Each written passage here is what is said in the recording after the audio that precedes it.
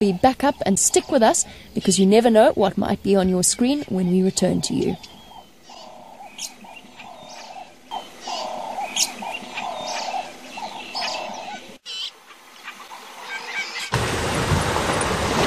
Good morning once again, and I will redo the entire introduction word for word.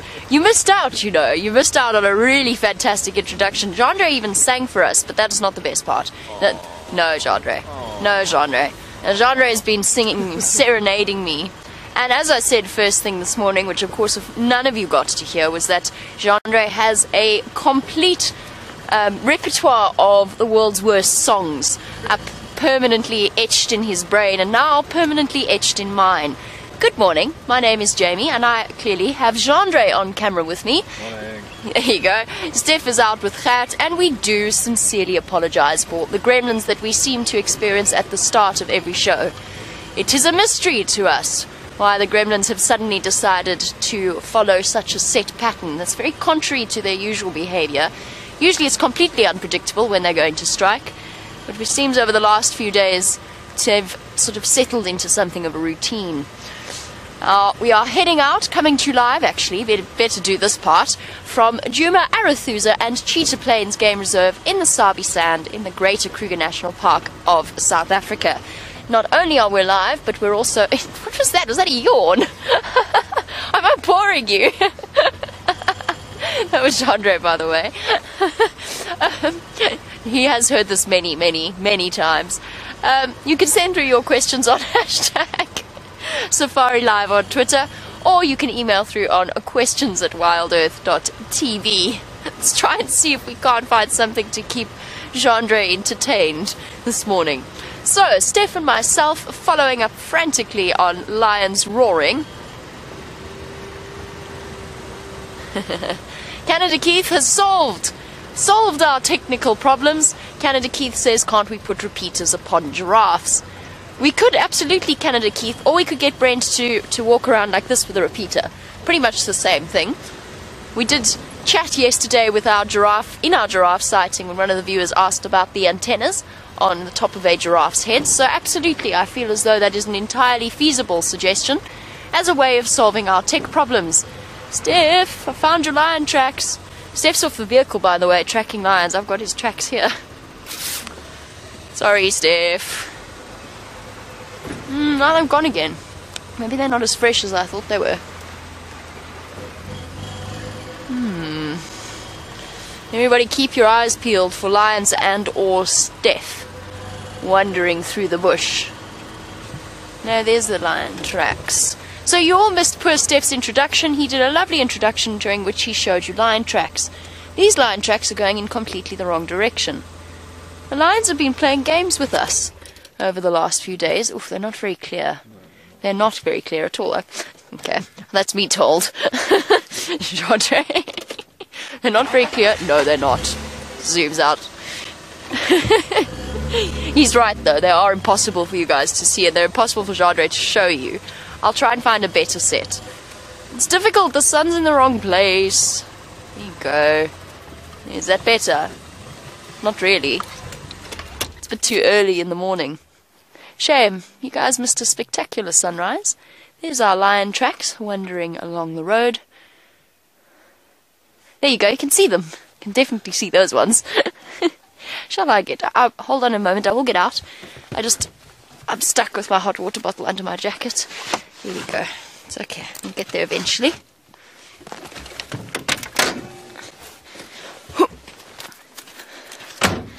Okay. So for newer viewers, which set are we looking at? This one? Whichever you want. Whichever we want. Oh, fantastic. I've got the pick of the lot. Now, the lion tracks that we're looking at are here, which can be relatively difficult to see if you are unfamiliar with what lion tracks actually look like. But this is the back of this lion's foot with its 3 lobes. I am, of course, naturally artistic, so this is going to come out beautifully. There's one toe. There's another toe. That was sarcasm, by the way. My art teacher very kindly told me not to carry on with art throughout school. Lion tracks, big lion tracks. To give you a sense of scale, here's my hand. next to his footprint, my beautifully traced footprint. It's the size of my hand. It's actually a little bit bigger than my hand. So male lion walked south down this road, and we're going to go find him. He was calling all through the night until about 2 o'clock in the morning when he went silent. And the Nkuhumas picked up where he left off and continued to roar throughout into the morning. And I think we need to go and follow up on where this lion was.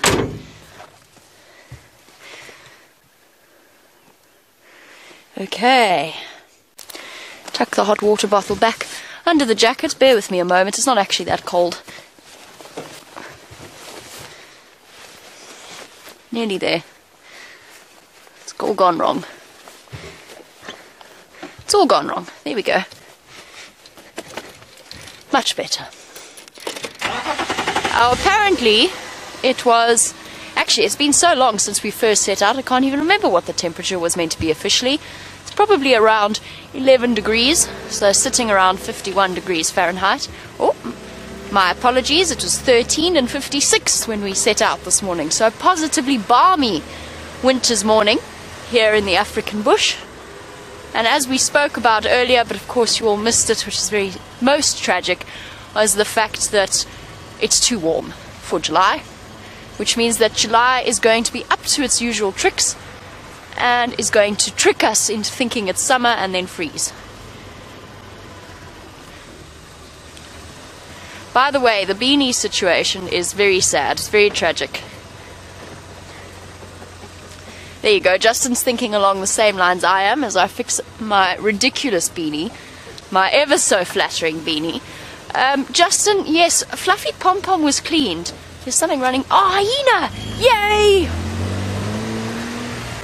No, where'd you go? I haven't seen a hyena in ages. Hello? Where have you been? And why are you looking so nervous? Where are the lions? Yay! Haven't seen our hyenas in what feels like forever. Hey, isn't this Gwen? Hello? No, it's not. Definitely not. Sorry, my mistake, I got overexcited. Look at this little guy. Half the right ear gone. Who on earth is this? And no tail.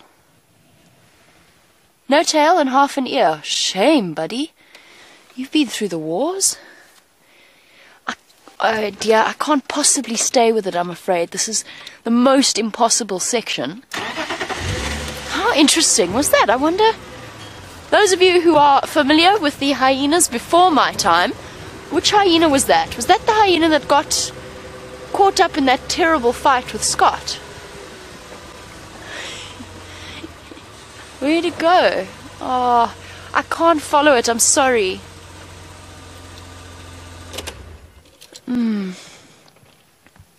Oh dear, it has completely vanished into the thick of the drainage. It's been so long since we saw a spotted hyena. I feel positively joyful at that sighting. Absolutely no idea which hyena that was. Hey, there you go, you little mischief. I see you. It's, no, you won't be able to see it, I don't think. Change direction completely. Right, back towards it. It's not a hyena I'm familiar with, and it's not 100% comfortable with vehicles. You can see it in its body language, that sideways head bob that a lot of the predators do when they are trying to decide how they feel about the vehicle. Most of you will be aware by now, but for new viewers who haven't seen hyenas in a long time, the spotted hyena is my favorite predator. I find them absolutely 100% the most fascinating thing that we get out here, just because of their social structure. It is so intensely complex.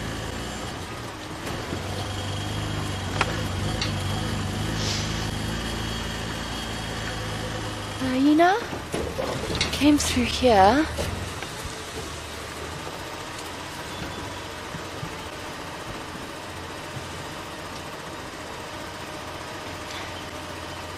There he is. Got him.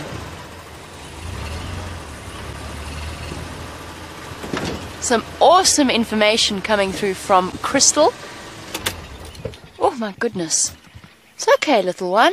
See, he's not comfortable with vehicles at all. And in fact, I'm not even entirely sure he's comfortable in this particular area.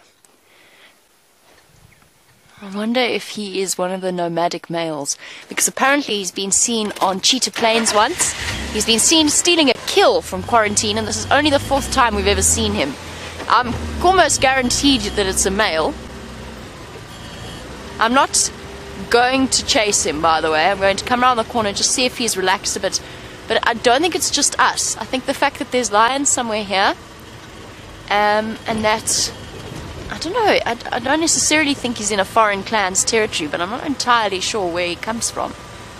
I can tell you that he's been seriously beaten up, and it looks like he's been beaten up by the rest of the clan.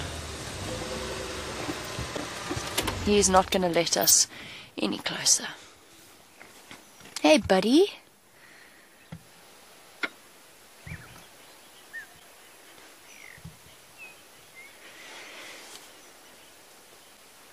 Missing tail, half an ear.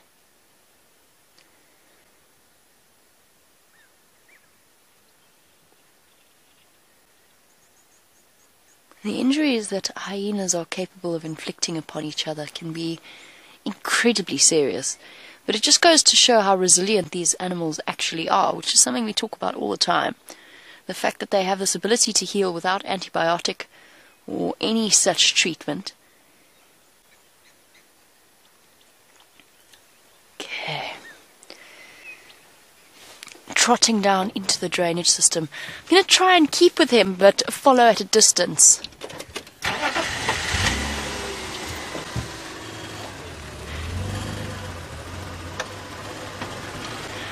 Chris Rogue has said she's got no idea. Either we'll call him the mystery hyena from Elephant Plains, or we'll call him No Tail, the mystery hyena from Elephant Plains or Arethusa.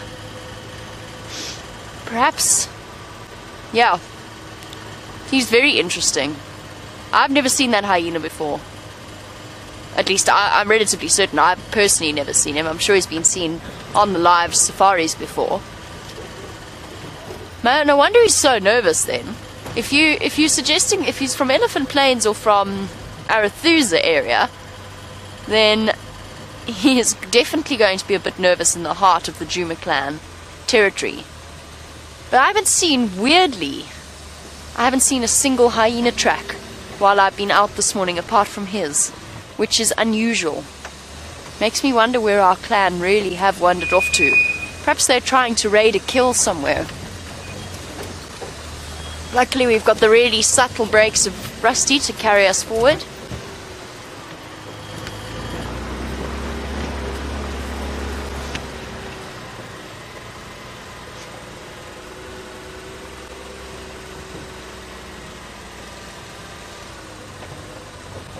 Oh, whoops. Whoopsie. I shouldn't actually be on the damn wall. Whoops, that was a total mistake. My mistake. Hello, guests. I'm sorry. No, they must be out on drive, surely. No, they must be. They can't possibly still be here. I don't see the hyena anywhere. He has scarpered.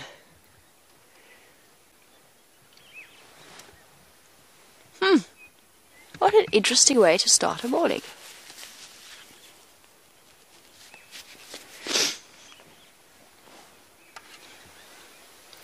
Thought perhaps he might be going for a drink. Oh well. We're here anyway. We might as well carry on. Whoopsie. No, the guests must be out by now. Hope they weren't deciding to have a late morning start. Basically what I'm saying here is that we don't drive right in front of the lodge when there are guests in camp. So first thing in the morning or on our afternoon drive, we drive around rather than straight in front of them. In my sheer excitement in seeing that hyena, I kind of forgot about that. But that's okay. It was an entirely accidental thing. I completely forgot that we were tracking lions as well. So, A new hyena to add to our list. One that I have not seen before. I always enjoy seeing new animals. Oh, isn't it nice to see a hyena once again? It does feel like it's been a really, really long time.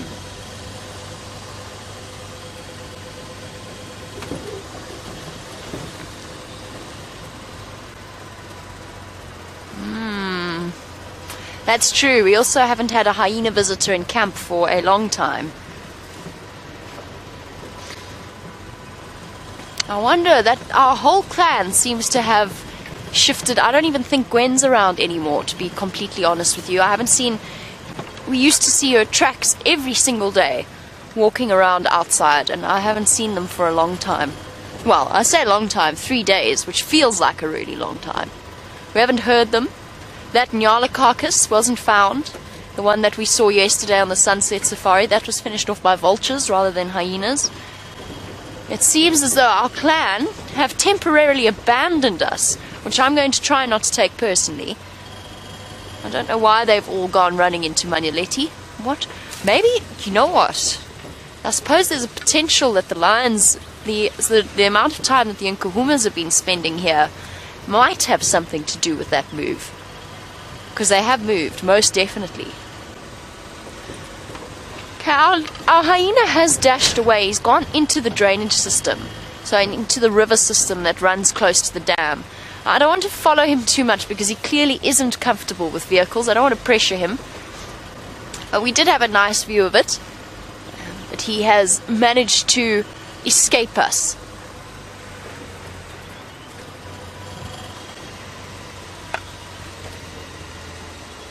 Alrighty, right, shall we try this again, Jardre? Hold on, let's wait for Steph to finish off on the Game Drive channel before I do his fantastic introduction once again. It's a pity you missed it the first time round. It loses its magic the second time round, but we'll keep it going. We'll keep it rolling. I'm just waiting for him to finish off his update on the Game Drive channel.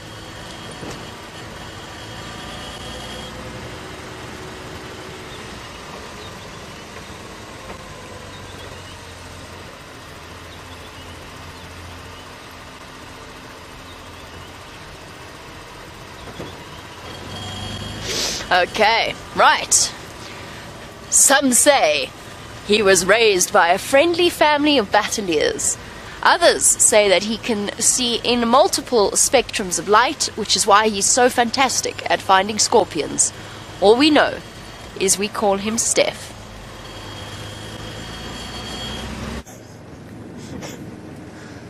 This team is a worrying team, I must be honest with you. I don't quite know what's going on with them this morning.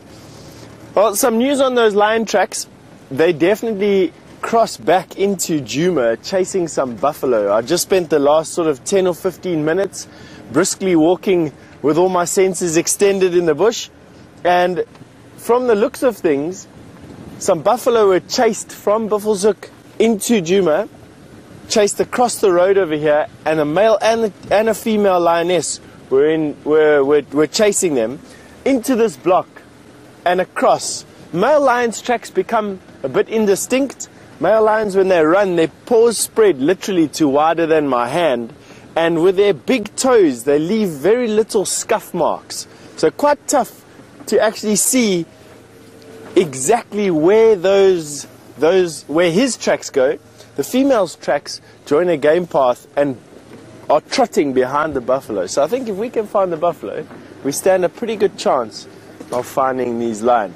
At least they're not sitting north of our boundary or off of our boundary that we know of. And now it's just a question of following up where we are. So that's what I've been doing for the last 10 minutes, is walking around in the bush, tracking these lions' escapades from last night. The buffalo dung that I found was very fresh. Still hadn't even begun to cool down yet, which means that those buffalo are still quite close. And of course, the lion tracks being right behind the buffalo is what I'm hoping for here. So they were running pretty much parallel to where we are right now, about 200 or 300 yards off to my right hand side.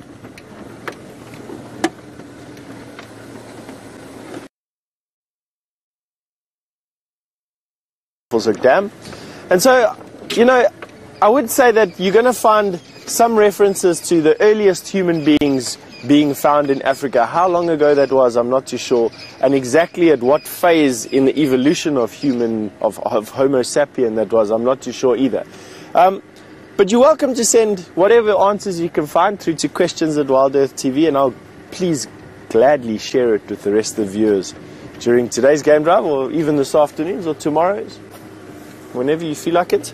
See if I've got something in my box of tricks here that can help us with that. You can have a look inside here with me. I don't know if you've noticed, it creates a bit of a short circuit in me every now and again. I must look all cross-eyed whenever that happens. It is disconcerting.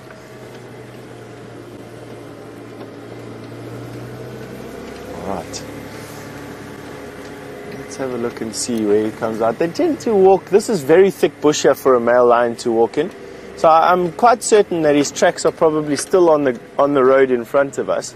They like to walk in these open patches, and then they go over the grassy areas. Very rarely will you find a lion walking through the thickest bush. You do find it, of course, but it's rare. They're quite big, they're bulky, they step on thorns all the time.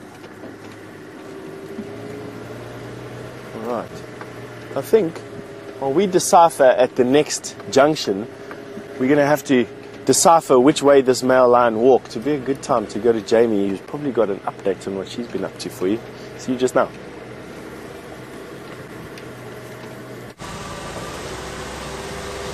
Well, in a somewhat devastating turn of affairs, the hunting lions decided to catch the buffalo, or managed to catch the buffalo, not decided to catch the buffalo.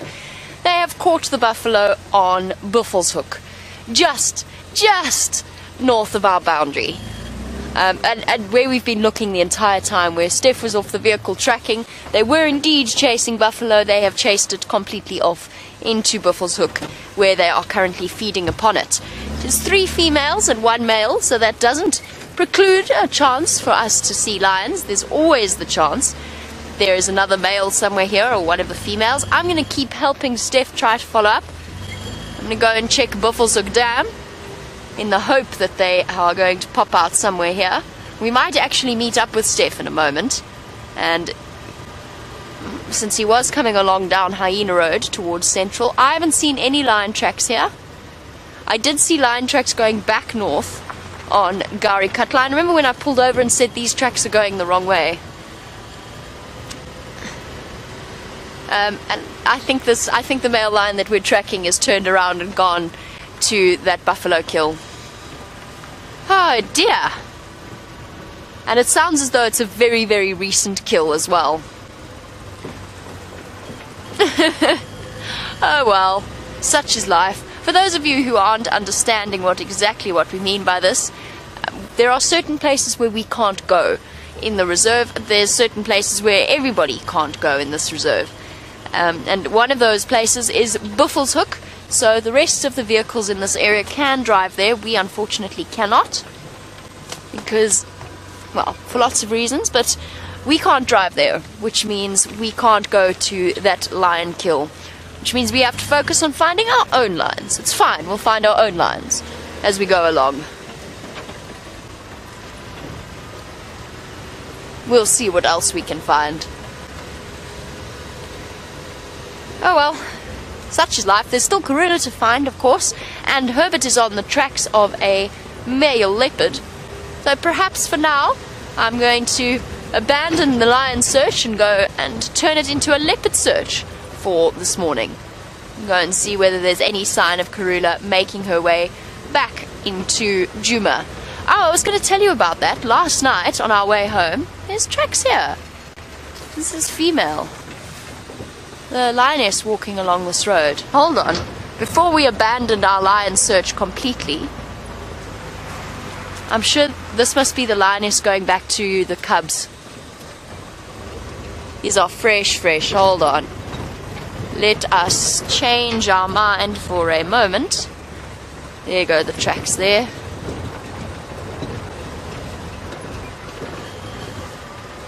Hopefully she is on her way back to... Okay, there's a couple of tracks here. Just bear with me one moment. just need to try and work this out.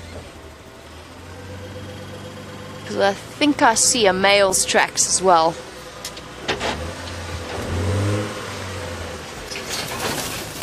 That looks like male tracks to me. Not going to stop and do another lion track segment, but it is very interesting. Let's keep going. Let's keep going. Not delay too long because they're heading straight east towards our boundary. My beanie is once again looking very special on the top of my head.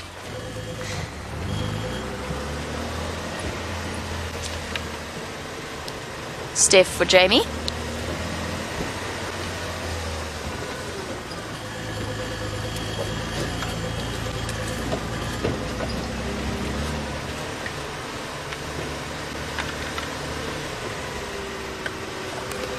Wait for an opportunity to chat to Steph. Okay, they've cut straight east. They've gone off the road, but they usually do. Animals walking along this road usually do. They cut the corner. Steph is in Konzo for 1 Mfazi and 1 Madoda, going east on Central Road at the Nyala Road junction. They've just gone off the road. I'm going to try to follow up as to where they've crossed out. That didn't make any sense. Sorry, Steph. Yeah, I got him. Thank you. Okay, still on Central going east.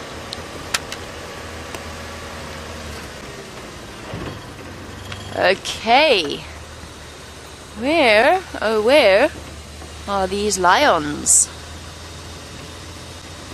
This, I don't think, is the same pair. Oh, this might actually be the mating pair that we've been searching for the last 5 or so days. To the point that it's getting ridiculous. They've gone off the road again.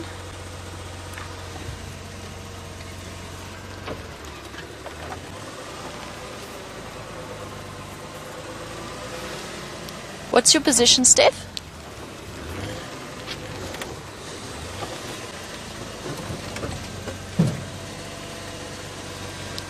Okay, copy. I don't know if you want to take Nyala Road north, see if they're coming out towards Buffelshoek Dam.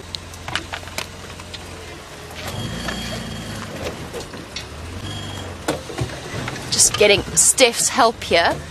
Alright, we're doing a U-turn because the tracks have gone off the road and I just want to see whether they're going north or south before I send Steph in completely the wrong direction.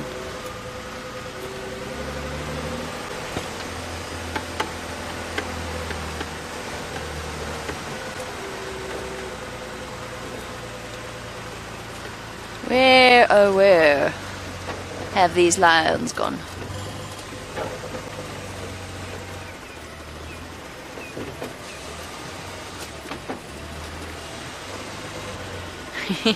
Aubrey, thanks for your message of support for the beanie.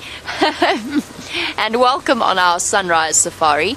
Aubrey wants to know how you tell the difference between a male lion track and a female lion track. And the answer, Aubrey, is just size. Size is the giveaway. Sorry, Aubrey. I would like to show you a good example, but I've driven over the best spot. And I just want to see where these lions have gone. Because they've gone off the road here. Looks as though they're going north. It does look as though they're going north. Okay. Oh yeah. Definitely going north. Okay. Perfect. That's all I needed to do. Was just double check that they were coming in this direction. So Aubrey, just quickly in terms of scale, I know that my hand is not perhaps the best thing. A male lion track is the size, just a little bit larger than the size of my hand. A lioness track will come sort of up to my first knuckles in terms of size. And they're also much narrower, and the toes are sort of almost in a more even proportion to the back pad than the male lions. The male lions have kind of small looking toes, actually, compared to the back pad of their foot, and their toes tend to be a bit more spread out. But generally it's just size. So even just listening, even a young lion, male lion, will have feet that are much, much bigger than a female. Because of course, bear in mind that a male lion carries an extra, that's on top of the female's weight, carries an extra 200 pounds at least, or 220 pounds of weight. So he is much, much heavier than she is, and as a result, obviously, his feet are bigger. He's much, much bigger. And that for him is an advantage in terms of fighting. It's an advantage that he needs. But at the same time, it also means that it's one of the reasons why lionesses do a great deal of the hunting. It's not to say that male lions can't hunt, and they definitely do. But lionesses tend to be more agile, and they don't overheat as quickly. These lions are somewhere here. If it is the mating pair, that is interesting. So the last time we saw this mating pair of lions, the female had suckle marks. We always suspected that there were 3 sets of Nkuhuma cubs, and we had 2 of the mothers at a different sighting, and then we had the female mating with the male, or Brent had the female mating with the male. And we've been trying to work out if it is whether or not she's lost her cubs and come back into estrus or false estrus, or if her hormones have confused him. But while we try to concentrate a little bit on figuring out where these lions have gone, because they have gone off the road completely, let's go back across to Steph and find out how his search is going.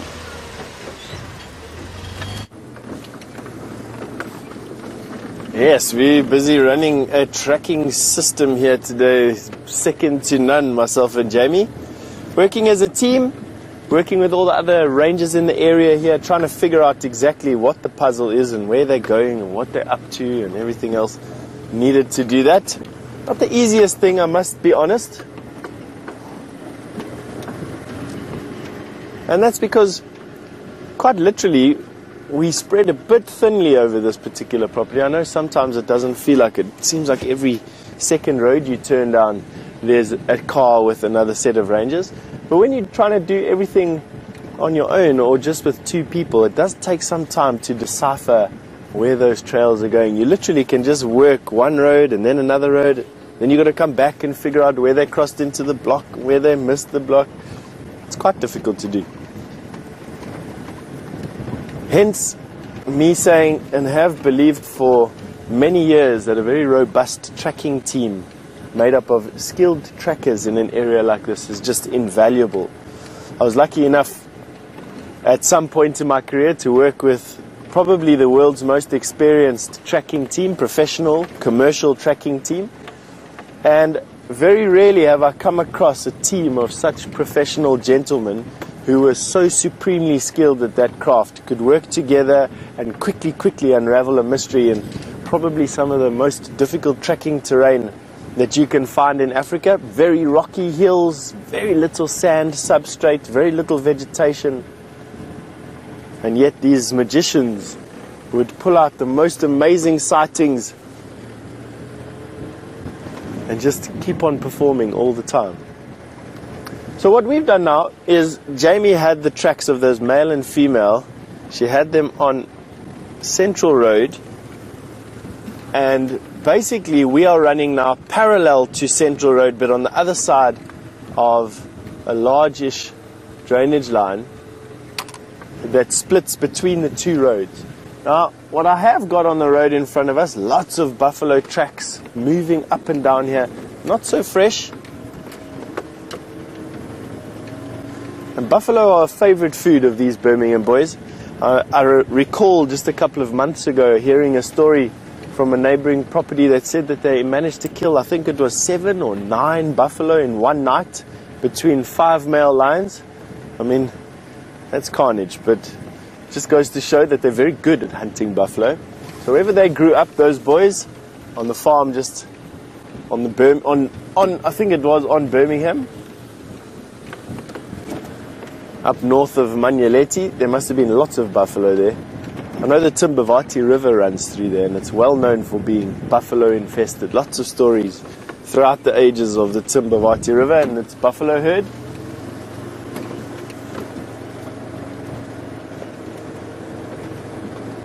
I'm driving very slowly so that it gives me enough time to check every game path and to make sure I don't miss a sign going across the road.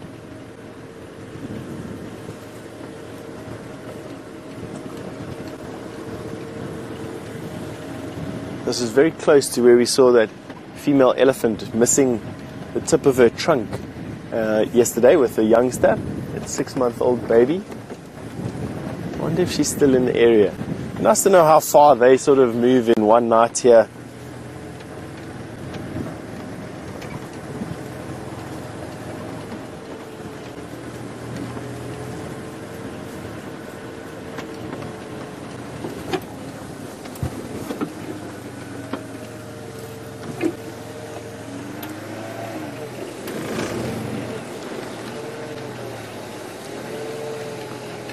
Wow.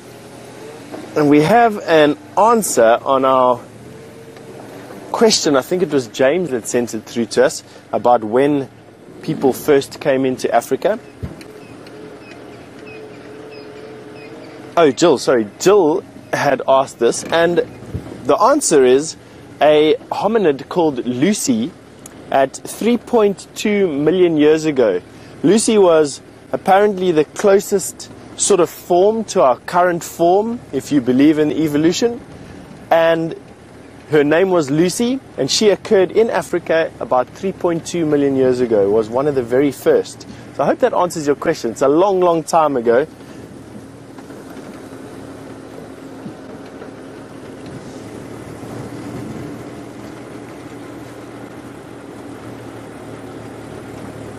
Ah.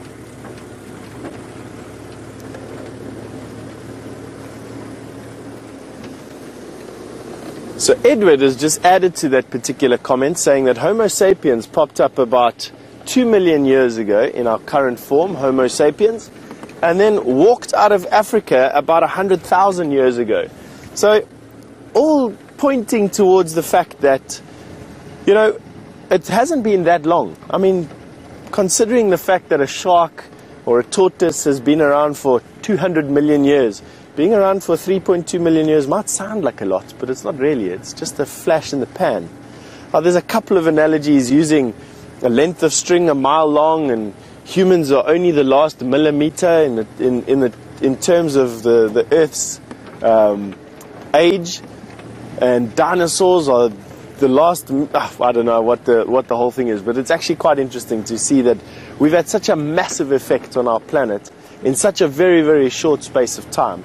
We've been able to colonize almost every single part of it. We are able to utilize almost everything on it. And it's just very interesting to see that, you know, in the Earth's history, I suppose when the dinosaurs were walking around, the Tyrannosaurus thought that what could be better than me? I suppose in another, let's say 100 million years, obviously with the gift of foresight, or hindsight I should say, we'd be able to say, wow, can you imagine what's going to be walking around then? It's not really. Quite difficult.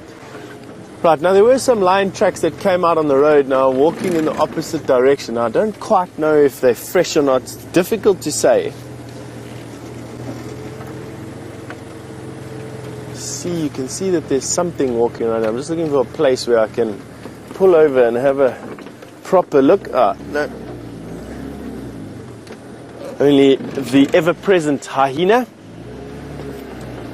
Must be honest, I think at least a hyena walks over or across or on every single road at Djuma every single day.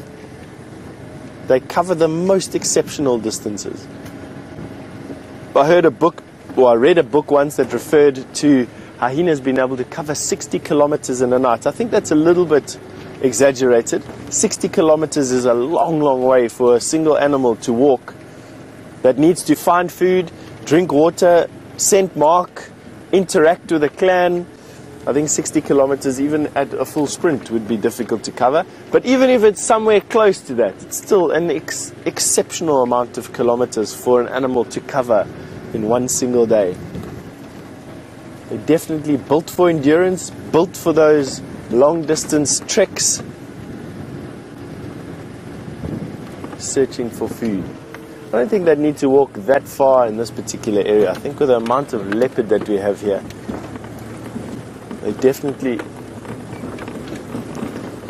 are not going to be shy for food, that's for sure. What is that? Ah, it's Jamie. I thought it was an elephant. I think the last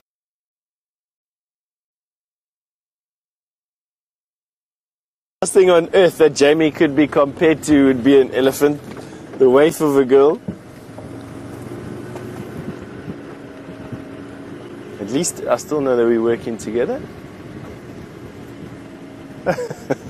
Alright, I think since we've seen Jamie, let's see what she's been up to while we've been talking. We're going to send you over to Jamie and catch up with you in a bit.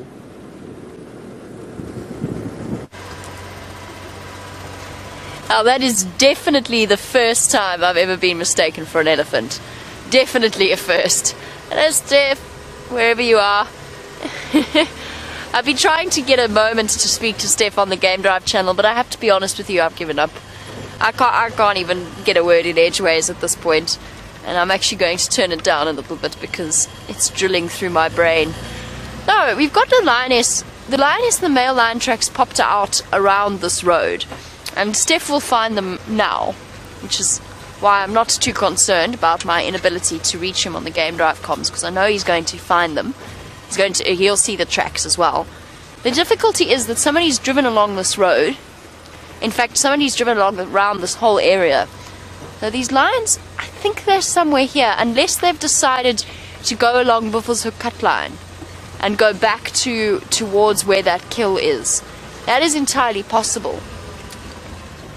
So it's just trying to puzzle out exactly what it is they're doing. So I'm going to do one more loop of Buffelshoek Dam, and then I'm going to start heading back further to the southern area of the reserve to see what we can find there. I'm hoping to encounter Karula, since yesterday she walked right up to the vehicle and gave us it was just Dave and myself having a wonderful time as she walked up, looked at us, looked at Dave, looked at me, and then went in front of the car and used us to hunt a group of Impala. She wasn't successful with them, but she was very clearly on a mission. I think we're going to go and look for her after a little bit, take ourselves out of this search for these mystery lions. But let's just go and do one more check around the dam and one more check around the den site.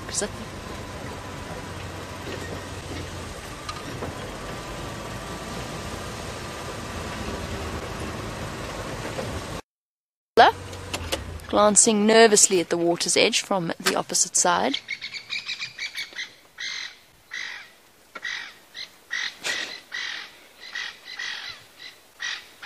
Can you hear the upset Franklin? That was because the Inyala gave them a fright, and the favour was reciprocal because the Franklin actually scared the Inyala as well. Oh wow, fish eagle! I haven't seen a fish eagle in ages. Well done, Genre. Incredible camera work. Where'd he go? Oh, there. Awesome.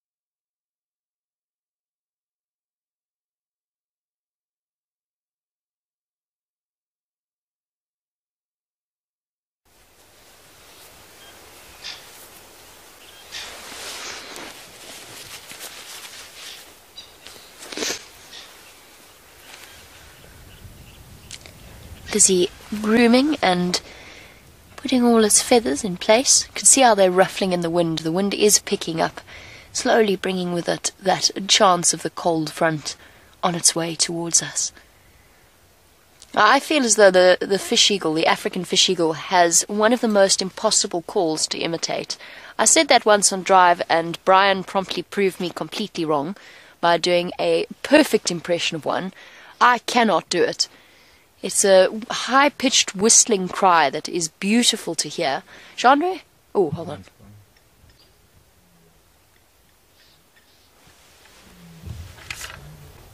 Line audio.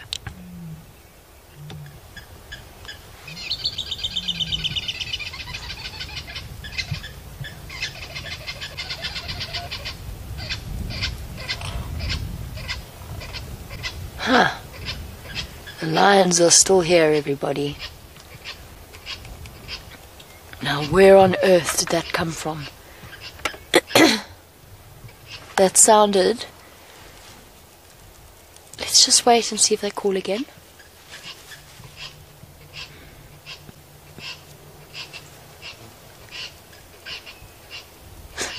Squirrel, you're a bit behind the times.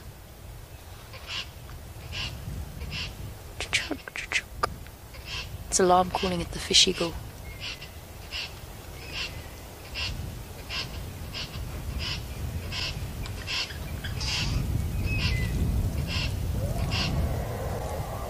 I think the elephants just found the lions. You can hear them trumpeting away.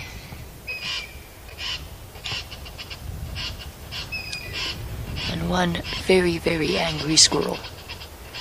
Don't you think a squirrel alarm call sounds like a witch's cackle?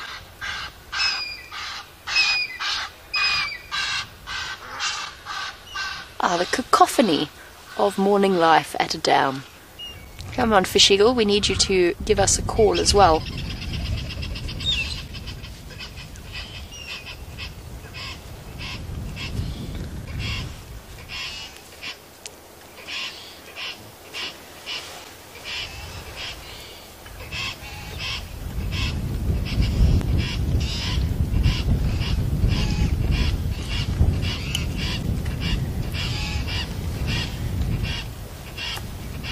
Such a beautiful bird.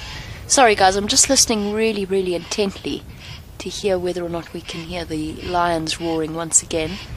The wind is gusting, so it might be distorting the sound slightly, but I would guess at somewhere around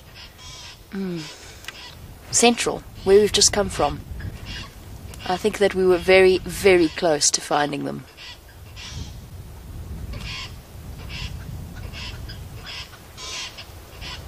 And it's probably the female actually trying to relocate the rest of her pride. So we're in a good position because she'll probably walk in a direct line towards us to go towards that kill. I wonder if Steph heard it.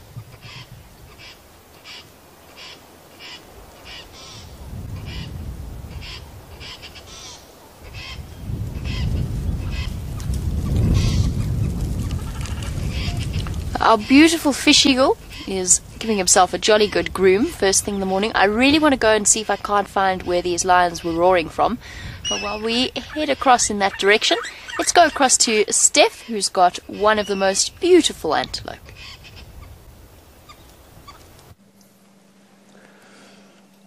Jamie's not wrong there. I also find the Nyala to be one of the most beautiful antelope that we have out here. And two of them here. Two beautiful bulls, and they are trying what it seems like to eat the fruits of the fallen greenthorn or this torchwood, picking up what they can off of the ground. They're generally browsers. They don't eat grass, even though at the moment it does look like they are. And these are two youngsters, and I know that they're young because the tips of their horns, the last inch or so of their horns, face one another. They're not parallel to one another, and they're not splayed apart from one another. The last inch or so of their horns. Hopefully this one will turn towards us. Oh, there you go, and it just dispels it. That one is a little bit parallel. He's a little bit older than this other one. This one that's hiding himself behind the tree here, he's a youngster. I'll show you now as soon as he gets himself out from behind the tree. There you go, you can just see those horn tips there, pointing towards one another. A young Nyala frantically picking up some leaves. I think what's happened is the wind is perhaps blowing some leaves off of the trees, and they're picking up the fallen leaves. There's this bank of cloud that has developed off to our south, a very ominous looking cloud. It feels the temperature has dropped a bit. It feels like there's a cold front on the way. But in any case, it's not going to change the outcome much of any of this. Alright. So, what I think we do, let's make our way, carry on making our way down this road. This is Central Road. I know Jamie has just heard these lions giving a contact call to one another. We've also just heard an elephant here somewhere. And so it's all happening. Just a matter of trying to find it. That's it.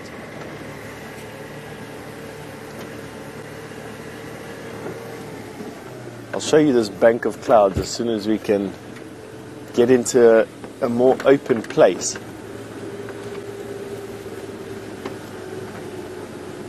You can see it basically there in front of us over there. You'll see, there you go. That, basically from that horizontal branch all the way down to the horizon, is a thick band of cloud. Going to be nice to see exactly what is going on here, what transpires through the day. Tonight might be a very windy night. And with these cold fronts brings a very big fire danger. It's often here towards the end of the dry season that we get these fires developing, these very warm winds that come off the Drakensberg and then blow across here in answer to the cold fronts beckoning, and then just takes a tiny little spark. Could be anything. It could be pops of methane gas in termite mounds. I've heard someone say that once, to just being a little bit careless with anything from fireplaces to lighting, whatever.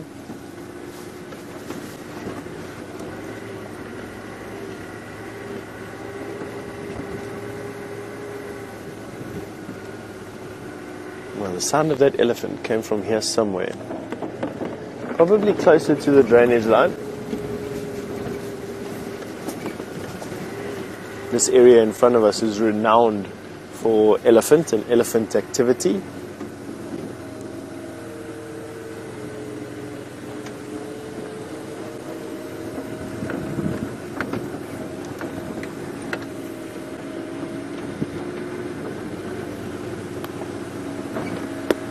Lots of sort of Ellie swoosh marks on the floor here. Let's go down this road a little bit and go and see.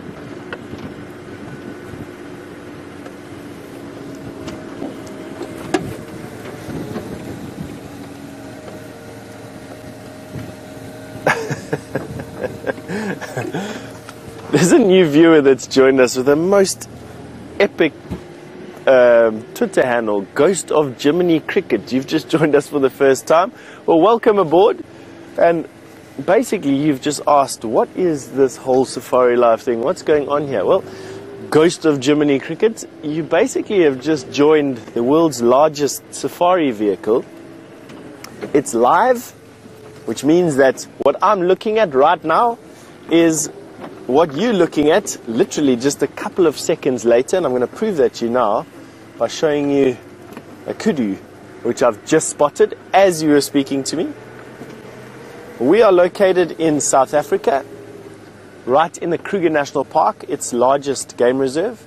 We are on the western side of that game reserve in a privately owned piece of it called the Sabi Sand Wildtuin. And there is a female kudu that has just come out from that thicket and is now about to camouflage itself with that tree.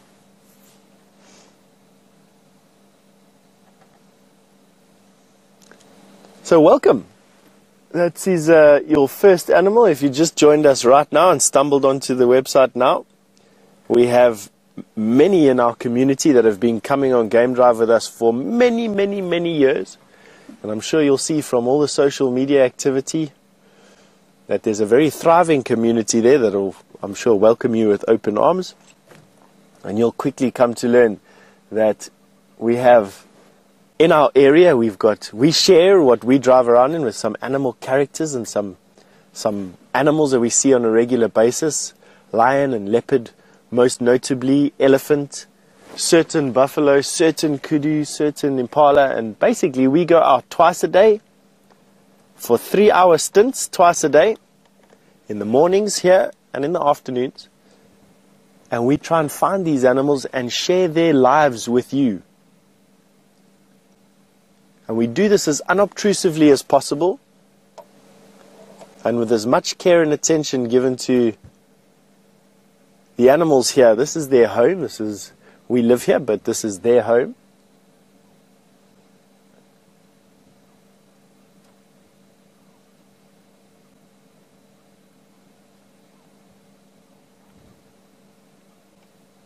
Now from kudu to the other, I wouldn't quite go so far as calling it a giant antelope, but definitely a large antelope. The other one that occurs out here is waterbuck, and Jamie has some for you.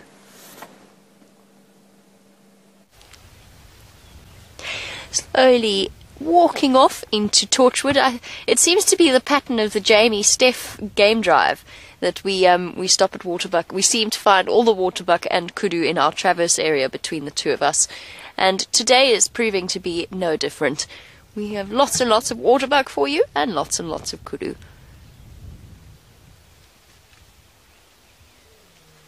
Oh, there's the lion again. Earpiece out.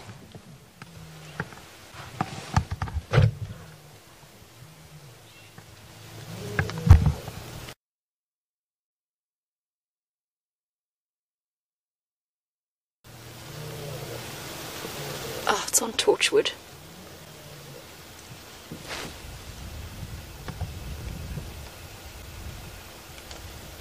Oh dear.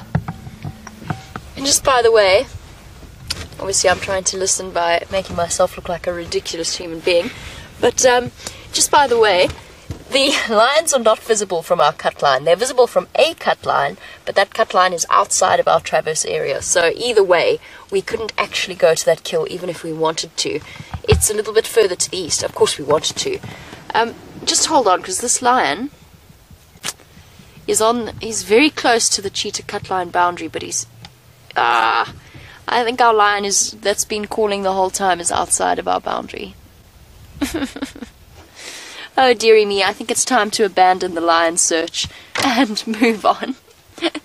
Our waterbuck are also not really playing particularly well towards the camera. They've all hidden behind the raisin bushes and the various combretum trees with their fluffy fur and white rings highlighting their bottoms. The famous story, of course, is that they sat upon freshly painted toilet seats, and that's why the waterbuck has a ring around its bottom, and that the hyenas have been laughing at it ever since. It's one of those random little just so stories. Since our waterbuck aren't any closer to us and they have kind of disappeared, I do want to move on. I want to just go a little bit further south along Cheetah Cut Line, maybe, just maybe, on our eastern boundary of where we can drive. Our lion will pop out and give us a roar. So while we go searching for him, Steph has found the animal that we were listening to earlier, which is a squirrel.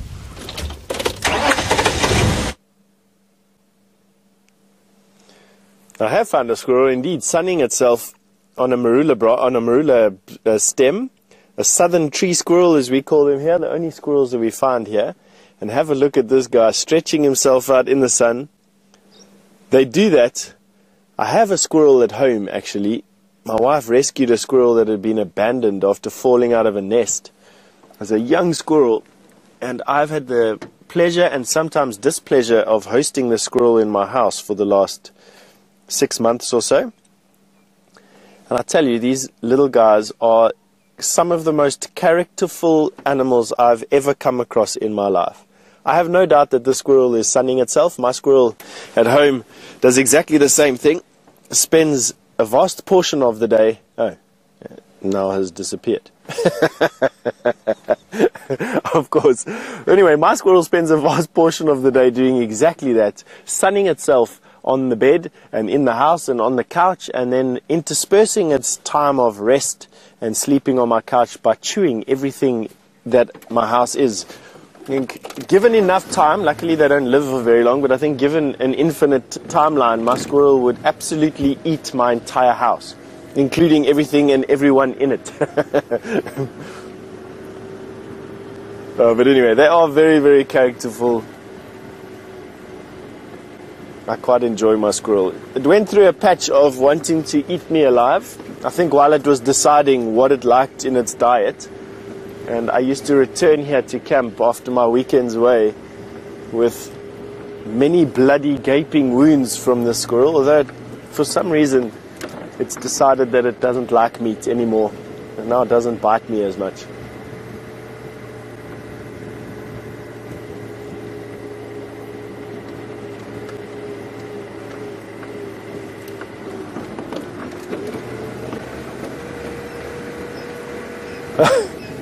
The Twitter handles are coming in fast and strong today. Welcome to Fuzzman Sparkles. Wow. You have to let us know how you came up with that name. Fuzzman, you asked me what species of squirrel that was. That was the southern tree squirrel. The southern tree squirrel. And that is the only squirrel that we find here. Not the only rodent we find here, but the only squirrel that we find here. Relatively abundant. They live in these small family groups made up of a mom and dad and then successive generations of youngsters, the most of which I've seen is probably around about 5 to 6.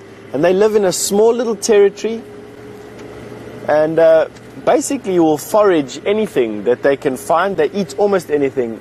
Insects, they love termites, they love fruit, they love vegetables, they love seeds.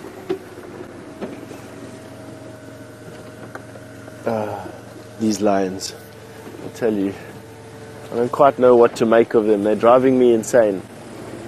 I found the tracks of those lions that Jamie can hear.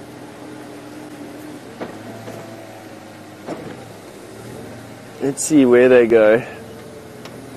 For those of you who are just joining us, we've been basically running around in circles trying to find lions.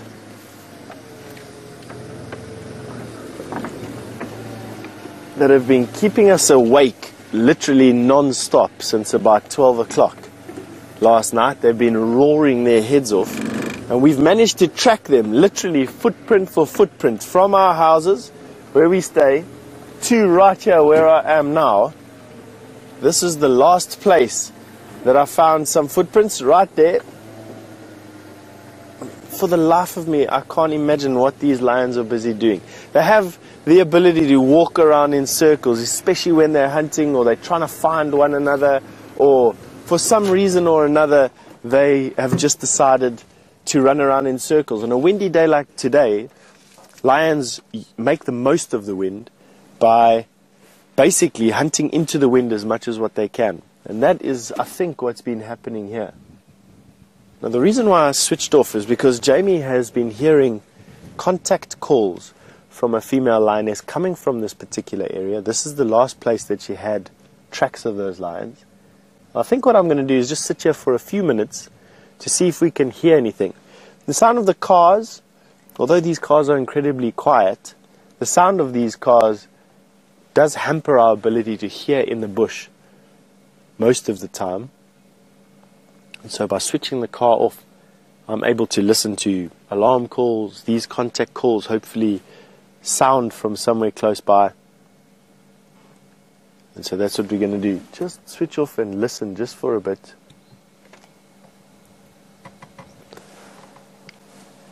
Have a look at the bush around us. Beautiful little thicket of combretums with an enormous termite mound off to our left-hand side.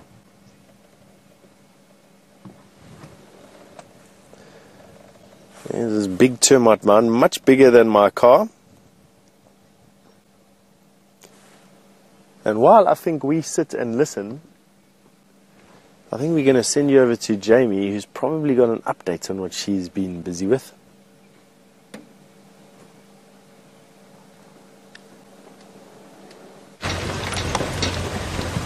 And a very big welcome to the kids at the Ekurhuleni Centre in the... Oh, sorry, just checking for footprints. It's wonderful to have you here with us on a safari vehicle. So I want to make sure that you imagine that you're on the back of the car looking at all of these amazing animals that live very, very close to where you do.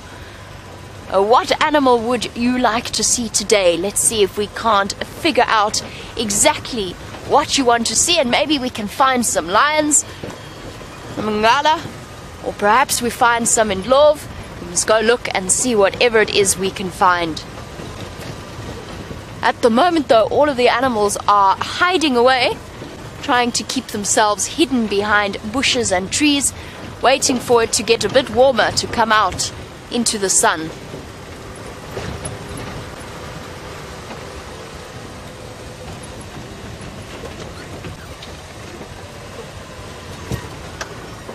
Now you've got to look carefully, see if you can find the signs of the animals walking through this area. Steffi's listening for the lion roaring. We're looking for a leopard today. We're going to go see if we can't find a leopard that I saw last night walking along the road looking for something to eat.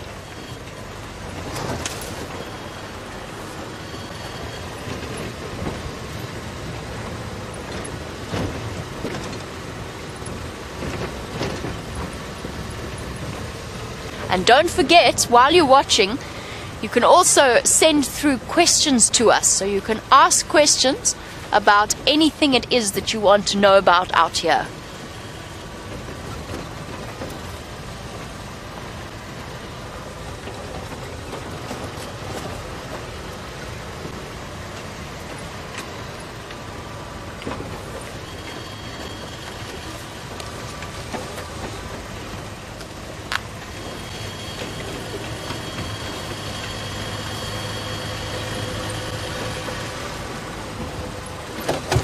Haha!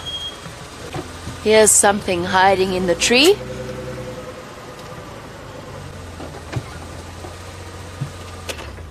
So hidden away, I might not have spotted it if I wasn't looking really, really carefully. It's a small owl. Hey, you don't often get to see them during the day with the sun shining on him. Now, you will all know this owl. It's the one that goes...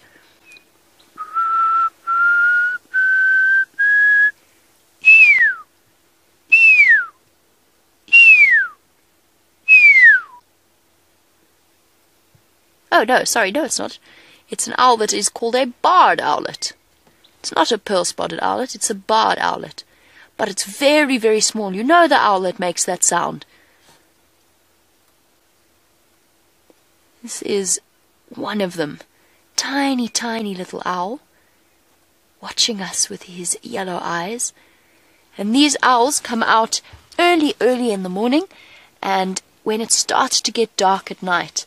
They're not out all the time.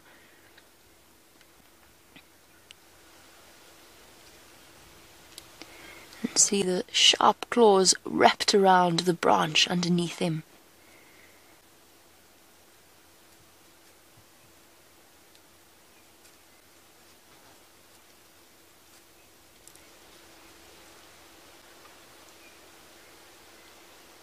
And you can see him moving as the wind blows. Oh, and he's blinking at us. See how yellow his eyes are.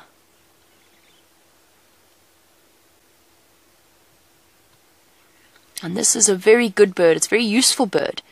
Catches things like mice and rats, even sometimes small snakes. So it's a bird that is very good to have around your houses, to keep away things, and even squirrels it will catch. It stops them from eating any food that they might get into.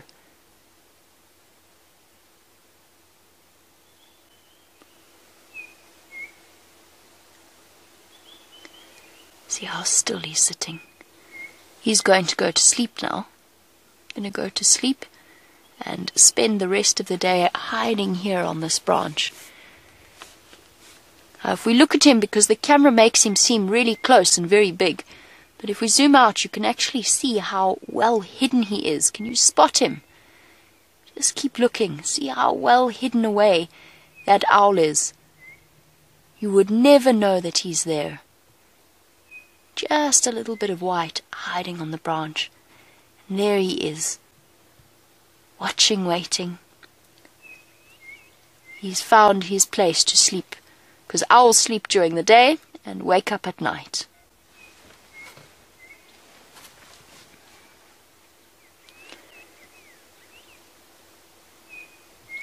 Look how pretty he is.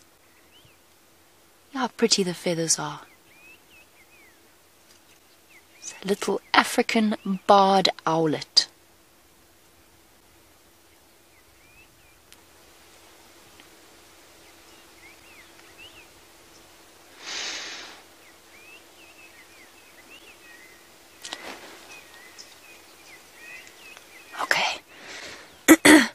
He's watching us very carefully.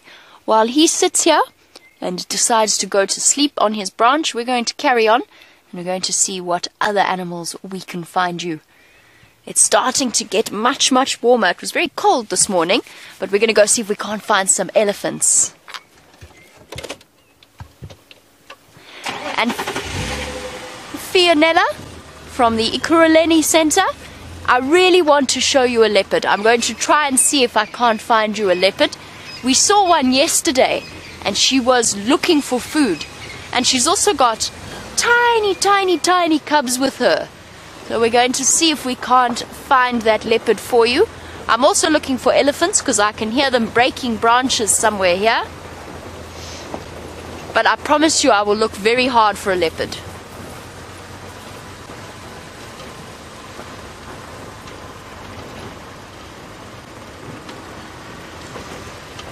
But you must help me. You've got to help me look for the leopard. You've got to look for the spots and the white under the tail.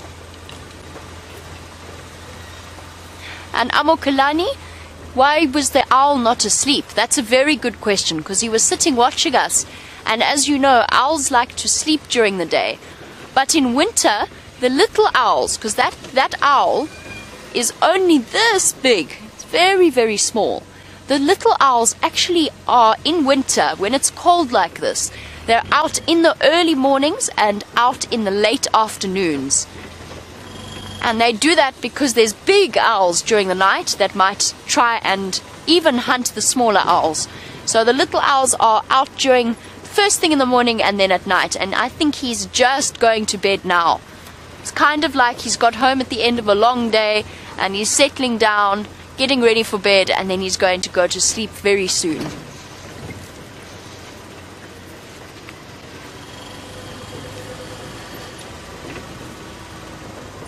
I'm going to...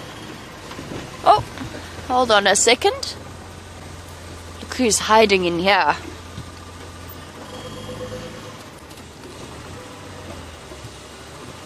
Down in the drainage line. He is hiding. Oh! See how carefully he's hiding behind the trees. I'm sure you all know this is an Inyala. It's an Inyala bull. It's a male Inyala. There you can see his horns at the back. But he's hiding from us. I know. Let's go forward a little bit and maybe we can see the other Inyala hiding in the trees.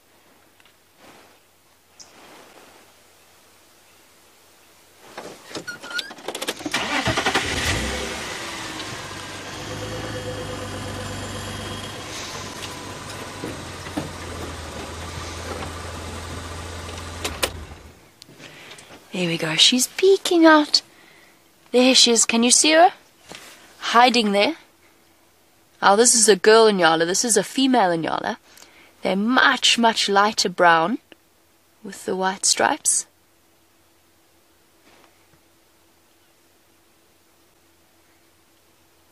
And she's eating leaves of a tambuti tree, which for us is very, very poisonous. We can't eat tambuti trees. I'm sure you know you can't make fire from the wood of a tambuti either. It'll make you very sick. But for these animals, they can eat it. It's not poisonous for them. It is poisonous for us.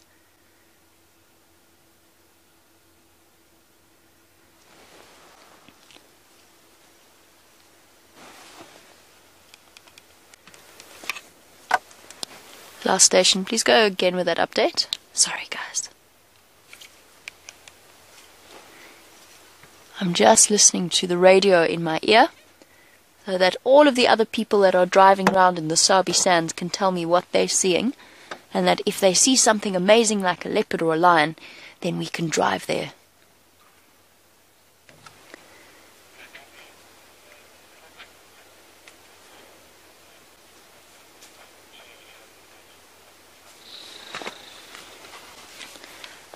Copy that, thank you.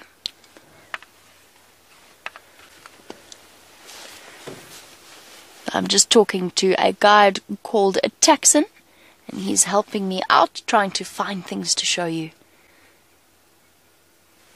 These Nyala are playing hide and seek in the thick vegetation. They don't want to be seen, so we're going to go and find a leopard, or maybe some elephants, or maybe a lion.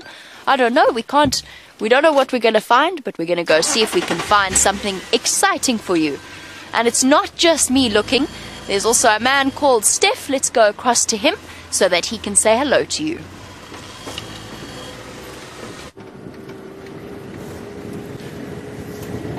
Yeah, Minjani.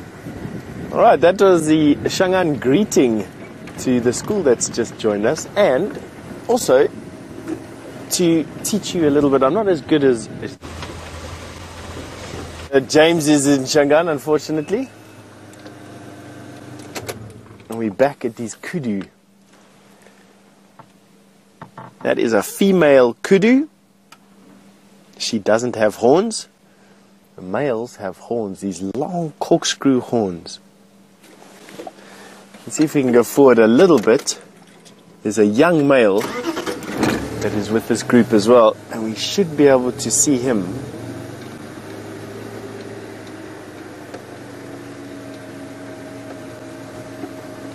Let's see if we can have a view. No, it's just this female giving us a...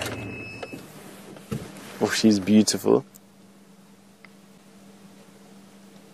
They only eat leaves, and they're one of the largest of the antelope that we find out here. Growing to about 250 kilograms for a big male. Females like this are weighing in at about 100 to 150 kilograms, which is about 300 to 500 pounds.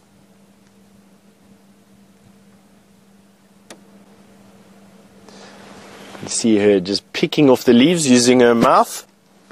They've got the most delicate lips. You can't believe that they strip off leaves off of branches with the most sort of consummate ease, without the slightest bit of discomfort shown at any of the thorns that they get in their mouths.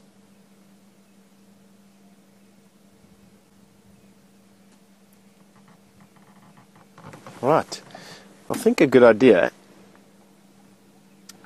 I know a good idea in actual fact, would be for you to go and have a look at the elephant that Jamie has just found. See you in a bit.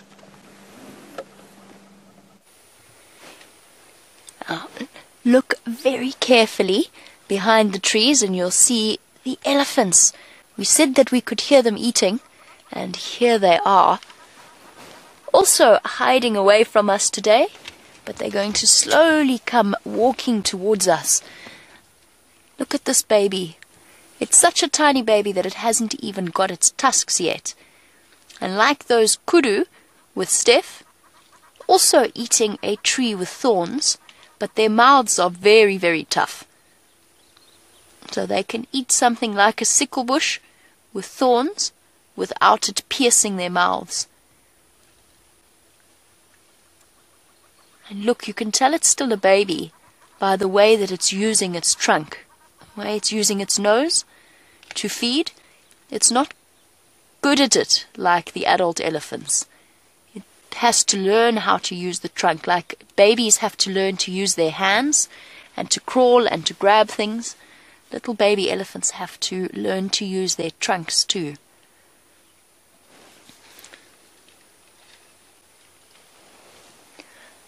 And I think our elephants are actually slowly coming towards us. And Nombuso Hello, welcome and good morning on your safari experience. Nombuso, yes, we do have zebra here, and I promise you I will try and find you some because they are Nombuso's favorite animal. So we will go and we will look for zebra as well. I saw lots and lots of zebra yesterday, so we'll keep an eye out for them and you can help me look for them as well. Everybody has to help me look here because there's lots of eyes watching, so we can look from there. I'm going to try and see, because the elephants are slowly moving this way, I'm going to try and see if we can't put the vehicle in front of them so that they come towards us. And we don't need to be scared of the elephants. As long as we treat them with respect, they won't be dangerous to us. So we're just going to come forward. Come on, elephants. They're coming slowly, slowly into this area. See? There's lots of big grey shapes hidden. Let's just go this way a little bit. There we go. Here's another elephant. And the more you look, the more elephants you'll see. It's amazing because for such a big animal, they can hide away very easily behind the trees. And when they want to be, they can be very quiet.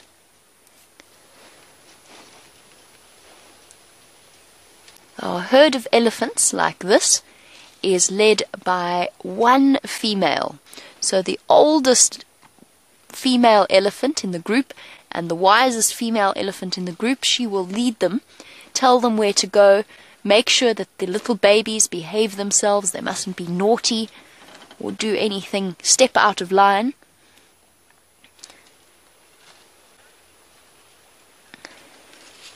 And Amokelani, in terms of a height of an elephant, it depends on whether we are talking a male or a female. But let me give you a good example. So, I'm not a very tall person. If I were to stand on my shoulders, or you were to stand on my shoulders, you'd probably maybe just be able to touch the top of an elephant's shoulders. So, at its tallest, you're looking at around 4, maybe 5 meters at the shoulder. So they're very, very tall animals. If you get them next to your house, if you find them standing next to your house, they'd be able to touch the top of your house with their trunks. Some of the big elephants, some of the big males, because the males are bigger than the females, they might even be the same height as your house at the top of their head. So they're huge animals. It's very difficult. It's only when you see them right up close that you realize just how big they are. These are young elephants that we're watching now. Probably only about, I would say maybe this one, oh, head shake. That this one is maybe, I would say 11 or so years old. Oh, she's coming to talk to us. What's wrong, girl? So it's a young female, and she wants to come and join the other elephant, but she wants to make sure that we're not going to do anything scary to her. So that's why she gave us that little head shake. Now you can learn to speak elephant language just like you can learn to speak any language. It's about looking at their ears and their tail and their trunk and the way that they are reacting to you, and they will speak, they will tell you what they want you to know.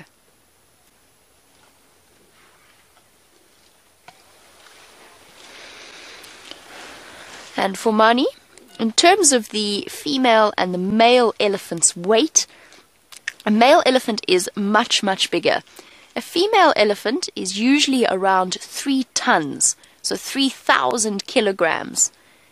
A male elephant can go up to 6 tons, and sometimes the heaviest male elephant recorded was 10 tons, so 10,000 kilograms.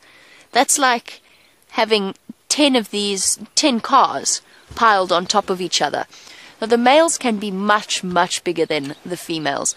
The biggest female would probably only be about 5,000 kilograms or 5 tons. The males are almost, in some cases, double the size of the females. And also important to remember that an elephant continues to grow throughout their lives. So an elephant can live up to 60 years old. The females live slightly longer than the males, but if an elephant lives between 50 and 60 years old, so they can get very, very old. They've also got big brains, so they do a lot of learning. They're very, very clever animals. They're as clever as any animal out here. And Brilliant, welcome. I hope you're enjoying these elephants. I know they're hiding away. We've just got to wait for them to start to come out. And Brilliant, the elephant carries their babies for 22 months. Imagine what that must be like, to be pregnant for almost 2 years. That's how long it takes before an elephant has a baby. And an elephant loves her baby just like a human being loves their babies, because they've spent 2 years of their lives waiting for this baby to be born. And then they look after it really, really carefully. So when a baby elephant is born, it's tiny, and it needs to be with its mom all the time to feed off her milk, and she'll feed the baby elephant for even up to when it is 3 years old. So she will give it milk right up until 3 years old, so even longer than a human being.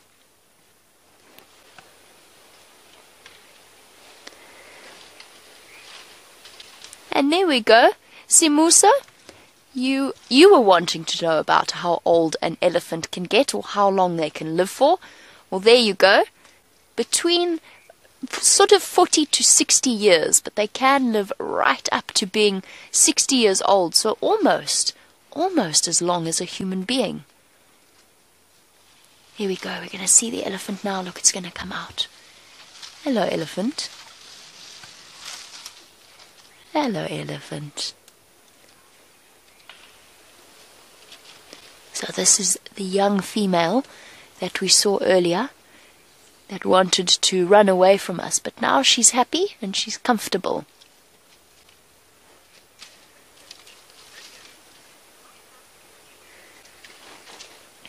Now she came running down towards us.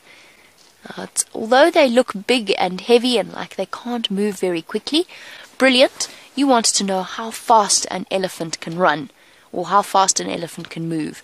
And they can walk really, really fast. So they can move about, or cover a distance of 15 meters.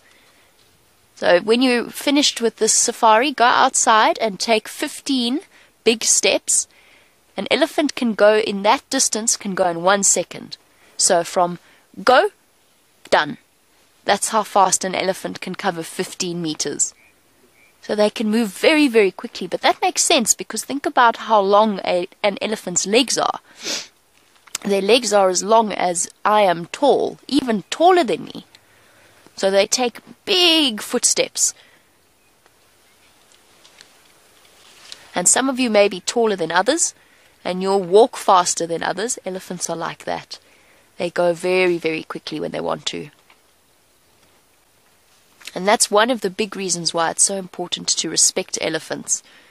And important to remember that we're in their home.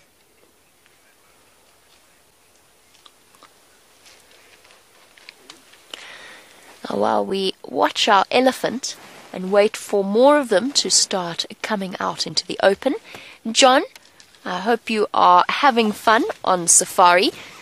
John, you want to know why leopards and lions can go up trees, but leopards and cheetah can go up trees, but lions can't.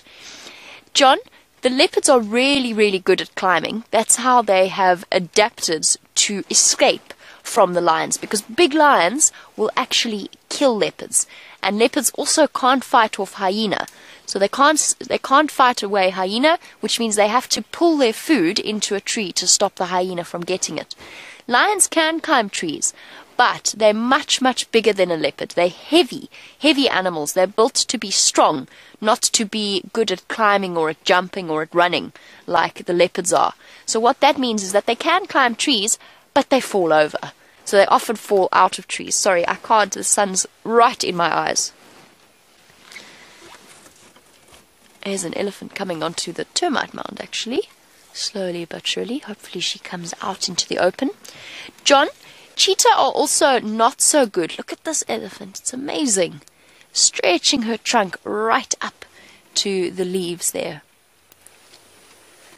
John, cheetah also can climb trees, but they're not very good at it. They're not nearly as good as leopards are, and that's because their claws aren't as sharp as a leopard's. So their claws and their legs are not built in the same way that a leopard's is built.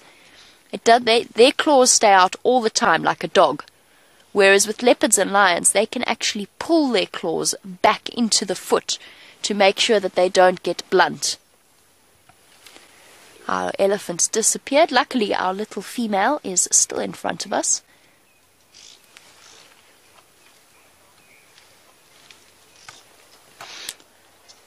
Our Brilliant is asking lots of wonderful questions about our elephants and wants to know how long is an elephant's trunk.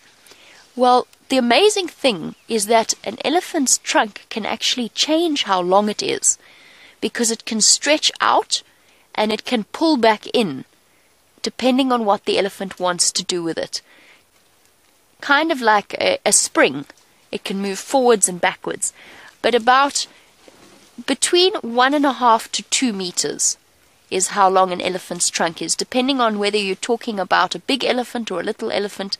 This is a little elephant in front of us, and her trunk is probably only just over 1 meter long. But they can get right up to 2 meters for the big elephants. And the trunk is an amazing thing because it's capable of pulling down a huge branch, breaking and pushing down a big tree. And then at the same time, they can pick up something as small as a toothpick off the ground or a pencil. So they're very good at using their trunks.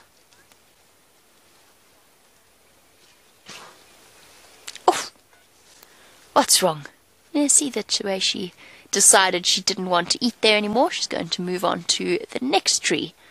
For Mani, an elephant doesn't actually sleep that much at night. Because they're so big, it's kind of like they need to eat all the time. So they're constantly feeding themselves. Imagine if you had to eat all the time. You'd just only be able to concentrate on that. So generally, adult elephants only sleep for 20 to 40 minutes during a whole day and night. So they might have a bit of a nap, maybe for 5 minutes at night, and then they get back up again and they carry on eating. But baby elephants can sleep for much longer. So just like a newborn baby needs a lot more sleep than we do, the baby elephants will actually sleep for longer. So they can sleep for up to an hour at a time. Now, did you know that an elephant can actually lie down to sleep? Now, babies lie down all the time, but the adults often lie down. They can lie down flat, but mostly they just lie against a termite mound or against a tree in order to sleep. That's where they want, just so that it's easy, because otherwise they're so heavy that they struggle to get up. So they lean against a tree or a termite mound. And I've even seen an elephant go to sleep with its head resting against a marula tree. And this is a big elephant.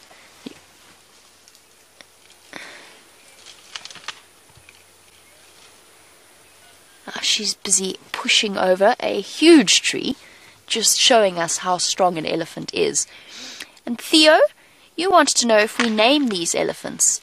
Yes, sometimes we do. Now there are lots and lots of elephants out here that we find all of them amazing, but sometimes, Theo, we see special elephants because there's something about them that we recognize immediately. So we've got a female with a short trunk that's been caught in a bushmeat snare. You know the metal snares that sometimes people put out to catch bushmeat? She's caught her trunk in a snare and it's cut off half of it. So we know her and we call her lots of different things. We call her Half Trunk Ellie, we call her Stumpy Trunk. She's got lots of different names, but we do name her.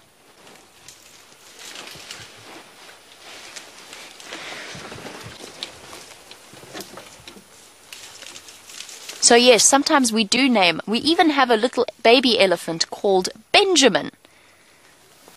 Can you believe that? We've got a little baby, and it's a baby elephant called Benjamin because his forehead is really, really wrinkly.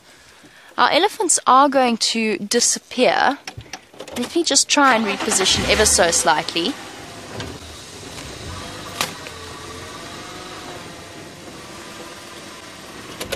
There we go.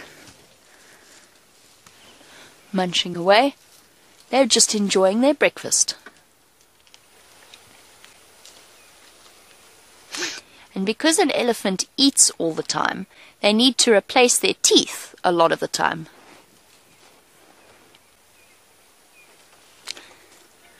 Now you guys know how hot it gets in summer out here. Sorry, that was my fault.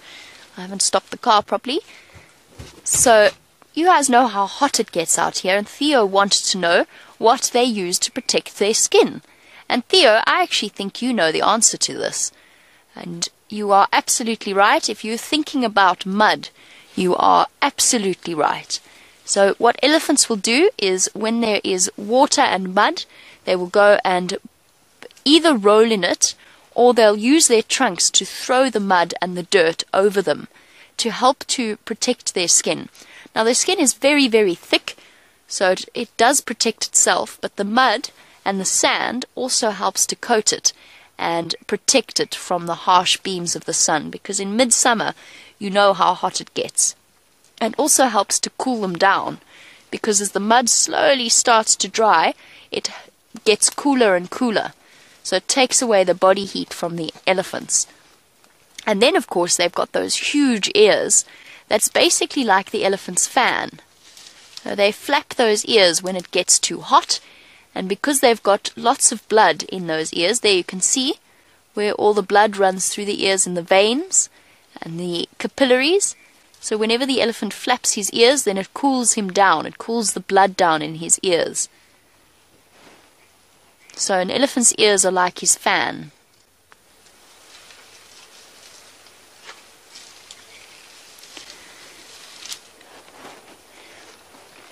Now we've been watching our elephants eat lots of different trees here. Brilliant, you are again absolutely right. Elephants will only eat certain trees. They can probably eat all of the trees, but certain trees taste better to them, and also certain trees have more nutrients, so are better, healthier for them. And the elephants are so clever that they know which trees they can eat and which trees they can't eat. And even more amazing than that is if the elephant feels sick, or if, for example, they've got a sore tooth, if they've got toothache, they know which plants they can eat to make the tooth feel a bit better. So they're very, very clever. How amazing is that? That they know which trees will actually help to make them feel better. Their instinct tells them what they can and can't eat. But at the moment, brilliant, they're eating pretty much whatever they can find, because you must know that there's been no rain this year, hardly any rain.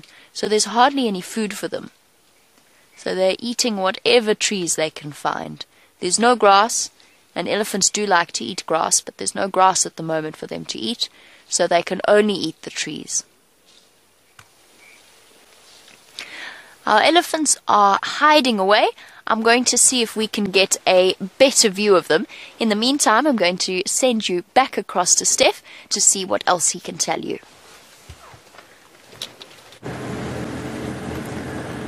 Welcome back to the car. We've decided that we were going to leave the area where we've been searching for lions for the whole morning. It's proving to be a pointless exercise. It's just mindlessly frustrating, and it doesn't really need to be.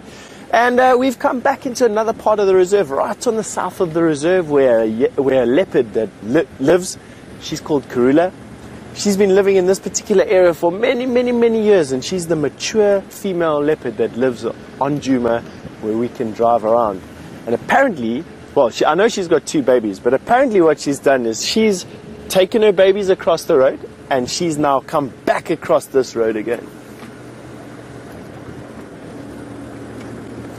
And that's what we're going to be doing, is we are going to be trying to find out where she's come across, why she's come across into this area. Left her babies on the side, come across onto the side. Let me show you her tracks. This is what I've been scanning for.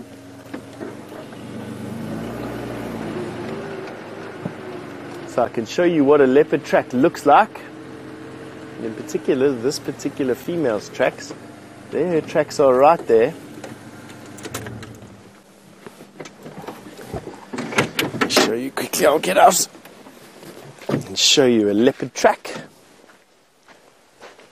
This is one here. This is the back foot, has stepped just into the front foot, and she's now walked up here. Here's another track here, and another track here, and another track all the way here. And she's walked off in this direction, which is good, because it allows us now to start thinking of a plan about where we're going to go and have a look for her. And it just so happens that there's a road quite close by. It's always fortuitous here in the Sabi Sands. You always have a road close by that seems to be going in the direction that the tracks go in. That's always a good thing. Right, so let's take that.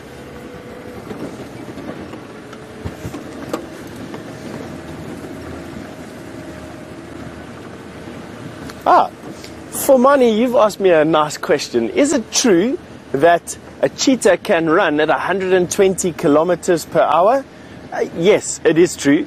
It depends on the book you read. Some are slightly slower, but 120 kilometers an hour seems to be the maximum speed that a cheetah can run. Generally, it's between 90 and 120 though, but can you imagine an animal running the same speed as cars are allowed to drive on the highway at? Hey? Incredible, hey? And they do that because they've got very, very big muscles in their legs, a very deep chest so their lungs can expand, a big heart that can pump blood all the way through their body like it needs to, a very flexible spine, and at the end of their toes they've got claws that do not go inside like cats do. They stick out, and as the cheetah runs it can dig its claws into the ground and it can actually push off with a lot more force. Nice, hey? Alright, now this particular leopard that we're looking for does walk around during the day. Now, unlike cheetah, which are generally daytime hunters and using their speed to catch food, leopard are generally nighttime hunters that use stealth and camouflage and concealment to catch their food, pouncing on their food when it's close to them.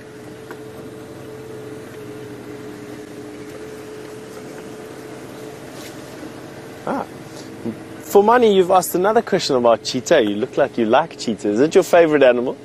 You've asked me how long do cheetah... Oh, we've got some impala having a bit of a fight here with one another. What's happening, you two? Impala fighting with one another. I'll answer your question now, for money. Impala fighting with one another would call this leopard in from hundreds of meters away. While they distracted with each other, they make for excellent targets. They're just jousting with one another at the moment. I don't know why they're fighting with one another. The rut is over.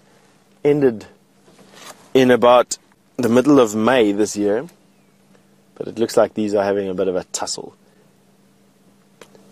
Now for money, you wanted to know how long cheetah sleep in the day. Now, they sleep probably a couple of hours a day. Oh, look at these guys. They really are having a bit of a box with one another. Mostly at night time. There we go. You saw that joust and a check. One was trying to create an opening. The other one blocked it.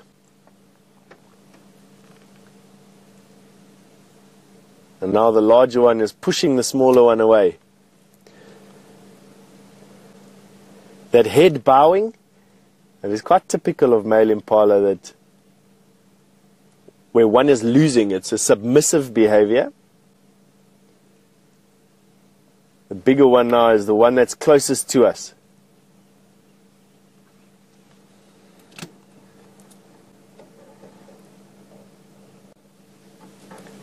See what they're going to do. See if they bump into one another again. Now, of course, if they've been at it for some time, I've seen this particular leopard, but I've seen other leopard as well react. See, that was an alarm call. There we go. What is that now? Why are you doing that? That was an alarm call. They might be smelling something rather than seeing something, though. That to me didn't sound like it was an alarm call for animals that they're seeing. It's something they're smelling. Sunrise, you've asked me what the difference is between a leopard and a cheetah. I'm going to see if I can actually find you a picture, because it's easier described in a picture. While we're busy having a look at what these two male impala are shouting about, I'll try and find a picture quickly of a leopard and a cheetah. I think I have one in my box of tricks here. Alright, I have a book here which will allow us to do exactly that. I think I have. There we go. There's a cheetah. So,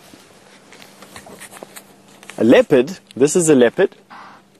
Oh, these impala. Well, these leopard tracks that are so close to us, I think we have got a leopard here somewhere, but we're just going to stand right where we are. This is a leopard. You'll notice that the spots on the body are rosettes with a darker brown in the middle and then surrounded by white. Have a look at that. Quite powerful in the shoulders, quite powerful in the back with a deep barrel body and a round tail. Alright? Now we're going to go across to a cheetah. A cheetah, you can see, has dots, not rosettes. And a cheetah also has teardrops on the face. You see those dark marks on the face that a leopard doesn't have. And a cheetah's tail is flattened on the end, like a paddle. Alright, these impala are now giving big alarm calls here. I'm going to pack away my book. We're going to give some attention to the bush around us now. Oh, what these impala are barking about, why they're so nervous. They tend to give that alarm call when there's a predator around, and with the fact that these female leopard tracks are so fresh in the area and they are fighting. Stick with these impala. I think whatever this leopard is doing, it's probably making his way to these young bucks. They've now run off. Anyway, they've run off. We're going to carry on looking for this leopard in this particular area. Jamie, I think, has got some more elephants to show you.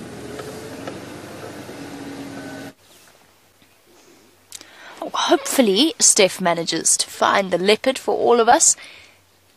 Hiding somewhere in the bushes, maybe the impala have spotted it. In the meantime, we've still got our elephants, but they are playing very hard to get. They're hiding behind the trees, and getting a view of them is very difficult. So I don't think we actually have a view of them anymore. They have moved on. So we'll try and go forward a little bit, see if we can't see our elephant.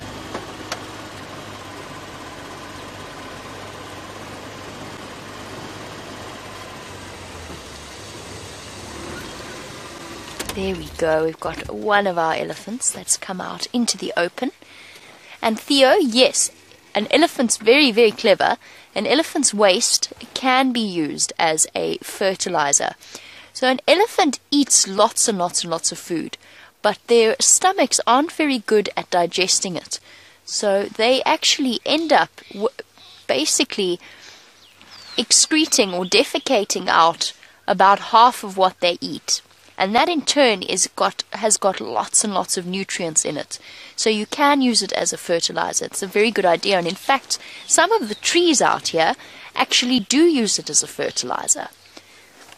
Elephants are not very good at chewing their food. Now, you will all have eaten marula fruit before, so you know how nice marula fruit is. Elephants like to eat marula fruit as well. So when they eat the marula fruit, sometimes they don't chew the seeds.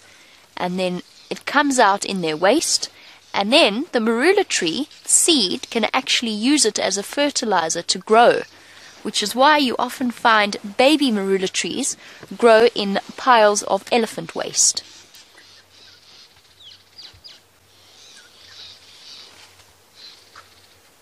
I think that the birds are sounding very, very cross. I wonder if the elephant is not eating close to their nest site where they've got their babies hidden, because I can hear the birds getting really, really cross.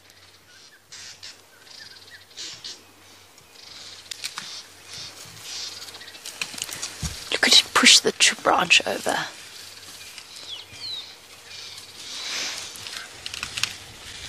I've said that you can see now this elephant is showing us just how strong it is.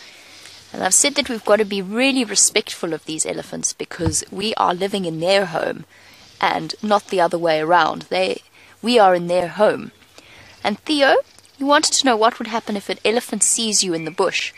It depends on the elephant. Now, no elephant wants to kill people, but some of them, because it's been lots and lots of years that they have learned that people mean trouble, which means they get very scared of people if you find them on foot, especially if it's a group of females with their babies, because they're worried about protecting their babies. So they might do one of two things. They might run away, which is usually the case, or they might actually come towards you to make sure that you are not going to do anything to hurt them. And then it's important never to run away from them, because if you run away from them, then it's like they have won, and they often chase if you run away. So it's important to get to nice high ground, find yourself a big termite mound, and get yourself somewhere where there's something big in between you and the elephant. The big males, on the other hand, sometimes they're actually relatively relaxed with people on foot, and if you know what you're doing and you do it very carefully, you can sit and watch them.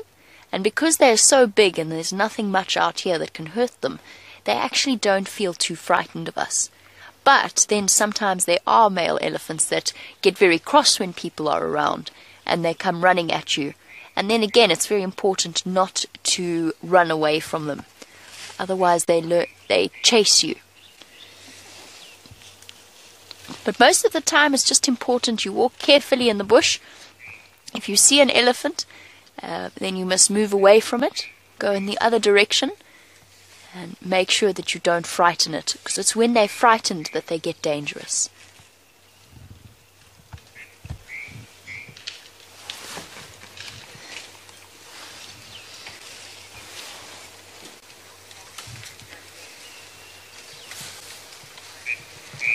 And for Mani, when the elephant is eating, you want to know how long it takes for it to digest its food. Elephants actually digest their food really, really quickly. So I said that they defecate out, or about half of what they eat comes out as waste. Between a third and a half comes out as waste. They actually digest in a day. So from the mouth to the waste products, that happens in 24 hours, and it comes back out again. Sometimes, especially for the baby elephants that drink their mother's milk as well, that can happen even faster than that.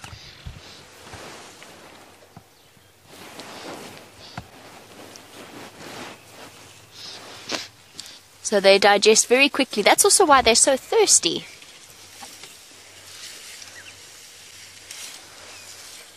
How brilliant. These elephants are incredibly strong. This is just a young female, and this is an even smaller baby. But Brilliant wants to know, what is the strength of this elephant? Brilliant, if it wanted to, because this elephant probably weighs more than this car, plus me and Gendre, and Gendre is the man who directs the camera. So this elephant could push the car over without even thinking about it. They are so strong, they can push down big trees if they want to. Hello, baby. Look how cute this baby is. Hasn't even grown his tusks yet.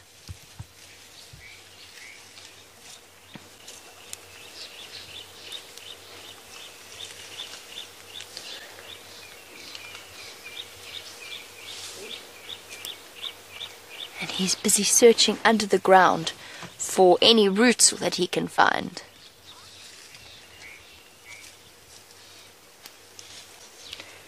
And Amukilani? No.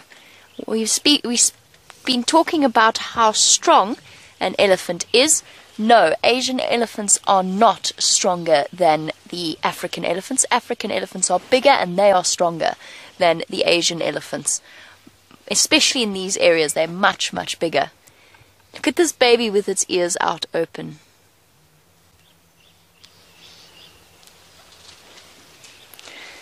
Busy looking to see, making sure that there's nothing scary where it's walking.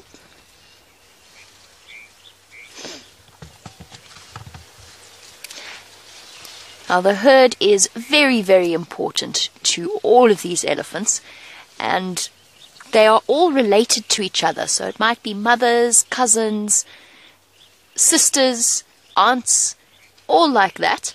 And Theo, yes, the elephants do work together to protect each other and to keep each other safe. Let's go forward a little bit. I think that they will be happy with us doing that. And yes, Theo, elephants will work together. The big females actually protect the rest of their herd and their babies. They work very, very hard in protecting them. Let's just stop here. I don't want to get too much closer in case we scare them.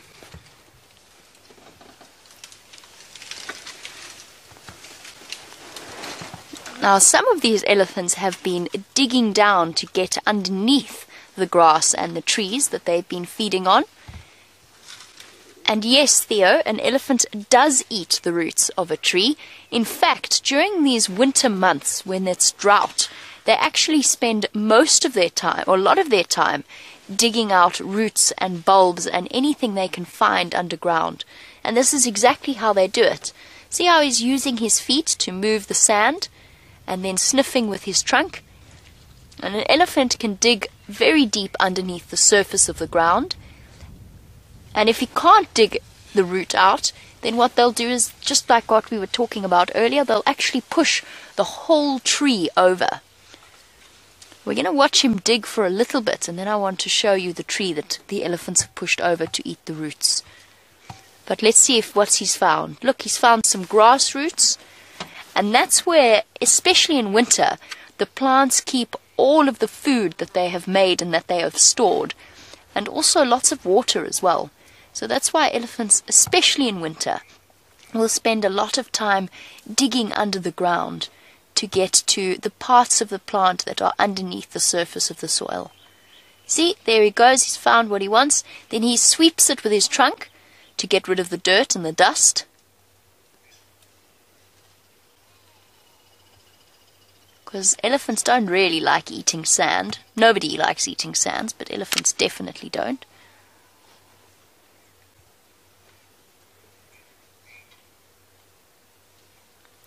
Look at how beautiful they are. You see those long eyelashes digging away. You can even see while he digs, you can even, if you look closely, you can see his toenails. Toenails just like us.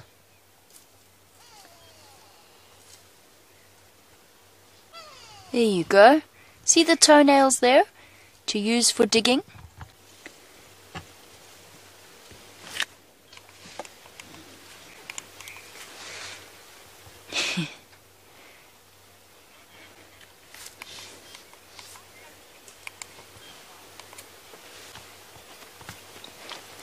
Now, we spoke about how fast an elephant can go and that it can run 15 meters per second in any direction. Nikiwe, you wanted to know why or how an elephant can move so quickly because it's such a big animal. And the answer is because it's big. It's not fat, it's big. It's got lots and lots of very big muscles. And they've also got really long legs. So each time an elephant takes a step, we would have to take 2, maybe 3 steps to keep up with them. So for an elephant, all they've got to do is stretch out those long legs and move, and they cover huge distances.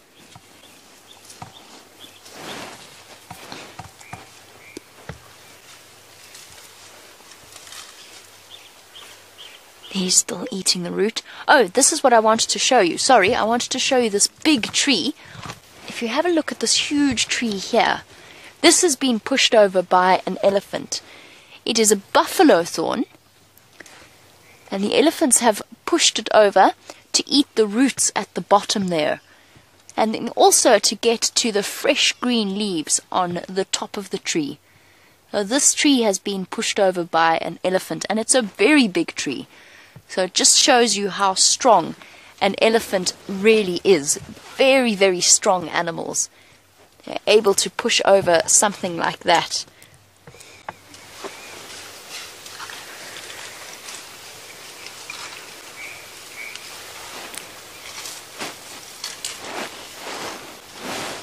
Now, Dathry, while we watch our elephants busy feeding, if we watch carefully, we might even be lucky enough to see one of them sleep, because you wanted to know where they sleep, and the answer is they actually sleep pretty much wherever they want to. Oh, look at this big one pushing the little one away.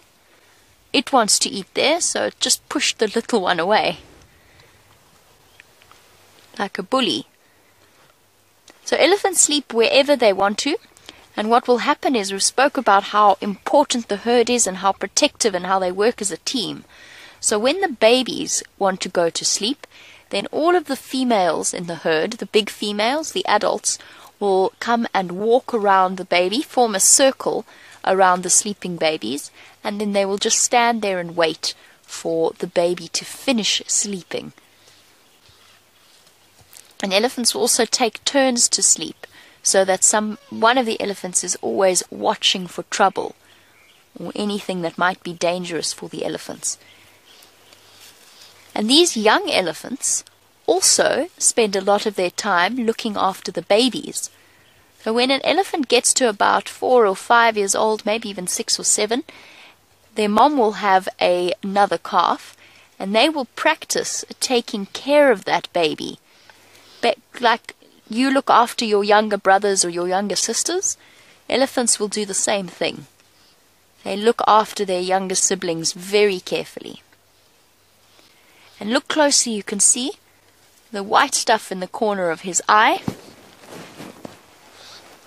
That's to protect it against the dust.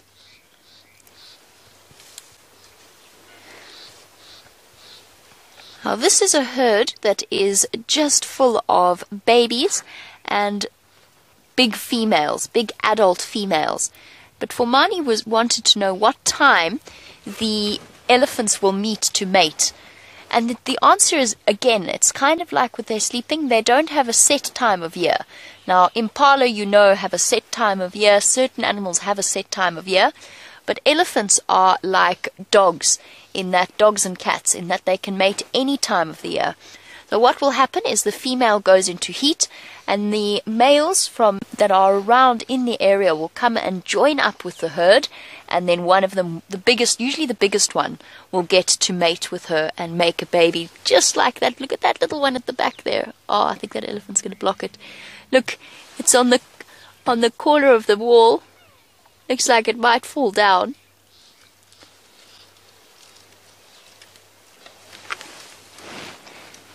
It's bending down. It wants to go across. Careful. There we go.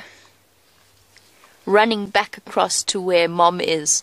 That's a very young baby. It's probably only about a year old.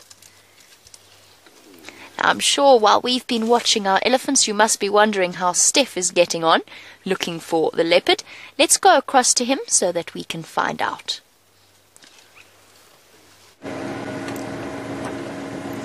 Yes, we have been looking for this female leopard. We went to go and check a dam that was close by called Treehouse Dam. It's empty at the moment, but there are still some of those impala around. There was also some kudu around there. And as we got to the dam, we heard all these alarm calls from a family of dwarf mongoose, tiny little predators like this. And we drove past, and then something in my brain just said, let's just go and see exactly what's made these dwarf mongoose cry like that. And as we drove up, thinking that this leopard was going to jump out of the bush, boom, an African hawk eagle, one of the eagles out here that hunt dwarf mongoose, flew up from the ground. It had obviously been trying to hunt one of these dwarf mongoose unsuccessfully, because it flew away with nothing in its talons. And then we carried on going, and that's exactly where you catch us now. Is basically just fine combing the roads where we are to try and see where those tracks of that leopard come out. It's exactly in the line that she was walking, and leopard tend to walk in a straight line. I do know that this particular female leopard that we're walking, or that we're tracking at the moment, loves to walk from bush to bush, from thicket to thicket. So although she walks in a straight vector, in a direction, she does so in a zigzag fashion, walking from one thick bush to one thick bush to one thick bush. Don't quite know why. I think obviously she's just learnt it.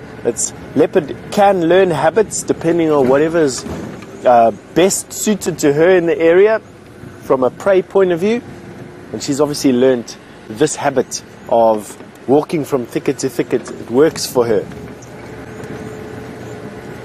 Now what we're going to do is we're going to go down a road called Ingwe Alley, one of my favorite roads here at Djuma.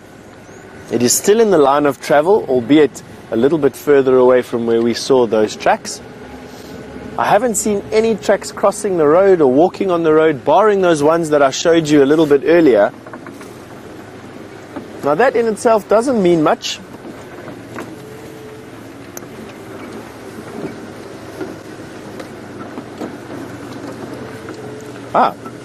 And Theo has asked, is a cheetah ever friendly with a leopard?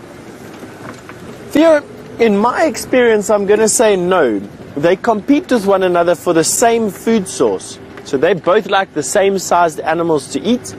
Leopard and cheetah, they fight with one another over the same food source. And although one is supposed to hunt in the dark and one is supposed to hunt in the day, one is supposed to be in thicker bush and one is supposed to be in more open bush, my experience with cheetah and leopard is that they do fight with one another from time to time, with the leopard being the more stockier of the two, the heavier in the chest and the heavier in the shoulders, and arguably the better fighter as well.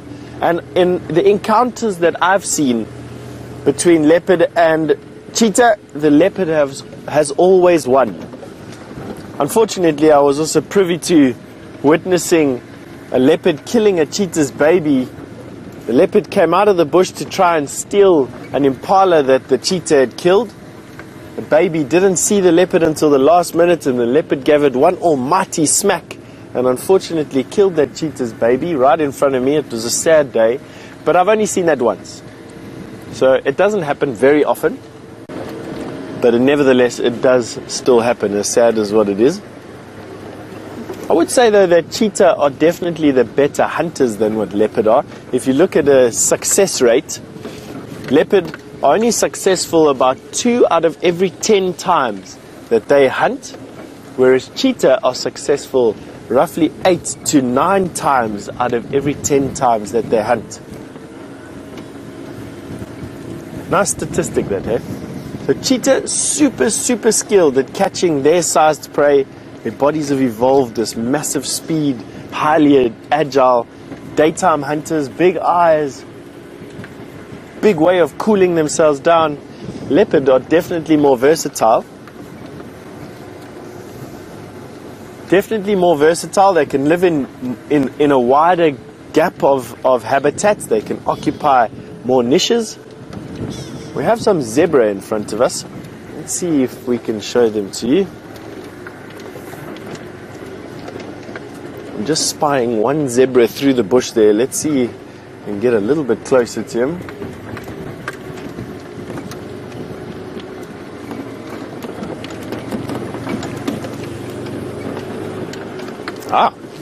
And Amokalani has made it known to us that zebra are her favorite animal. Then Amokalani, I'm glad that I can show you one. There's one right here.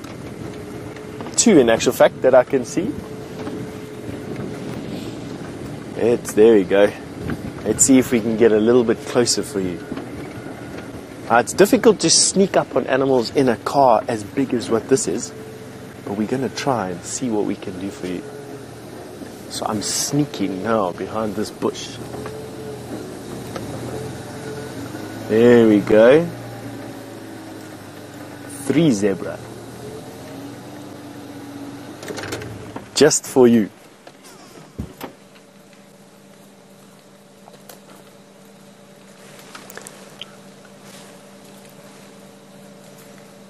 standing amongst a whole herd of impala. Let's see if I can tell you if they're male or female. So the one closest to us on the right hand side is a male. The one standing next to him on the left hand side is a female. And the one right in front is another male. Sorry, I'd change that. 2 females at the back and a male in the front. Quite difficult with zebra to tell the difference, actually. We're looking at zebras that are in good condition here, though.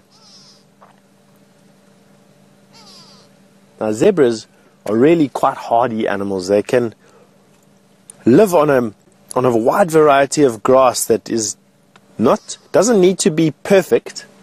Unlike the impala that you see around,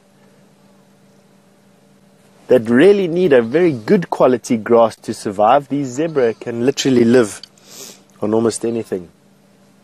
Look at that one scratching his armpit there, using the branch as a loofah to get at all those hard to reach places. Zebra enjoy a good scratch from time to time. Let's see if she scratches her bum as well. No. Sometimes you find them doing that same as warthogs.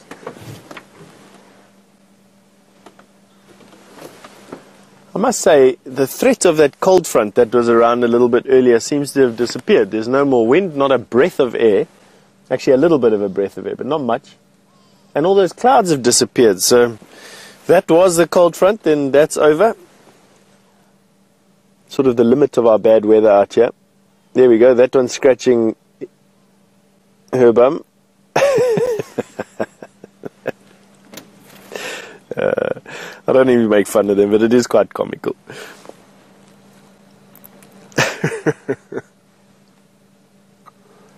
Must be difficult when you don't have hands.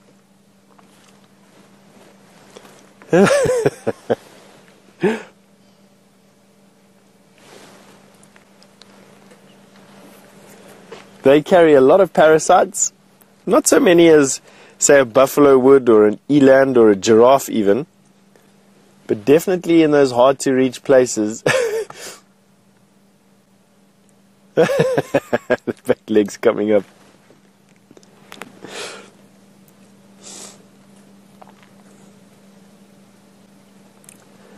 Here we have another zebra that's just come in from the right-hand side. And it gives me a chance to explain a question that Nikiwe has just asked about why a zebra is black and white. Nikiwe, nobody really knows why zebra are black and white. They do think that it's got something to do with confusing predators, that their stripes and their shadows, their counter shading, confuses predators when they're in a bunch as to picking out which one. Predators often focus on the weakest link in any herd. They're drawn to the weakest link. But when you've got so many confusing colors going backwards and forwards and milling about one another, it makes it very difficult for a predator who doesn't see in color like we do, they see in shades of gray, to pick out one individual from another and to decide on what prey to actually pick. Does it help? No. Zebras still form quite a big part of lions' diet out here. So I would say that although that is a plausible theory or hypothesis, to me I think it's got a little bit to do with, could be almost anything. It could be heat reduction, way to dissipate heat. It could be a sign, perhaps, I don't know, something that the ladies find sexy, who knows. But talking about colorful animals, Jamie's got a very colorful bird that we're going to send you to before it flies away.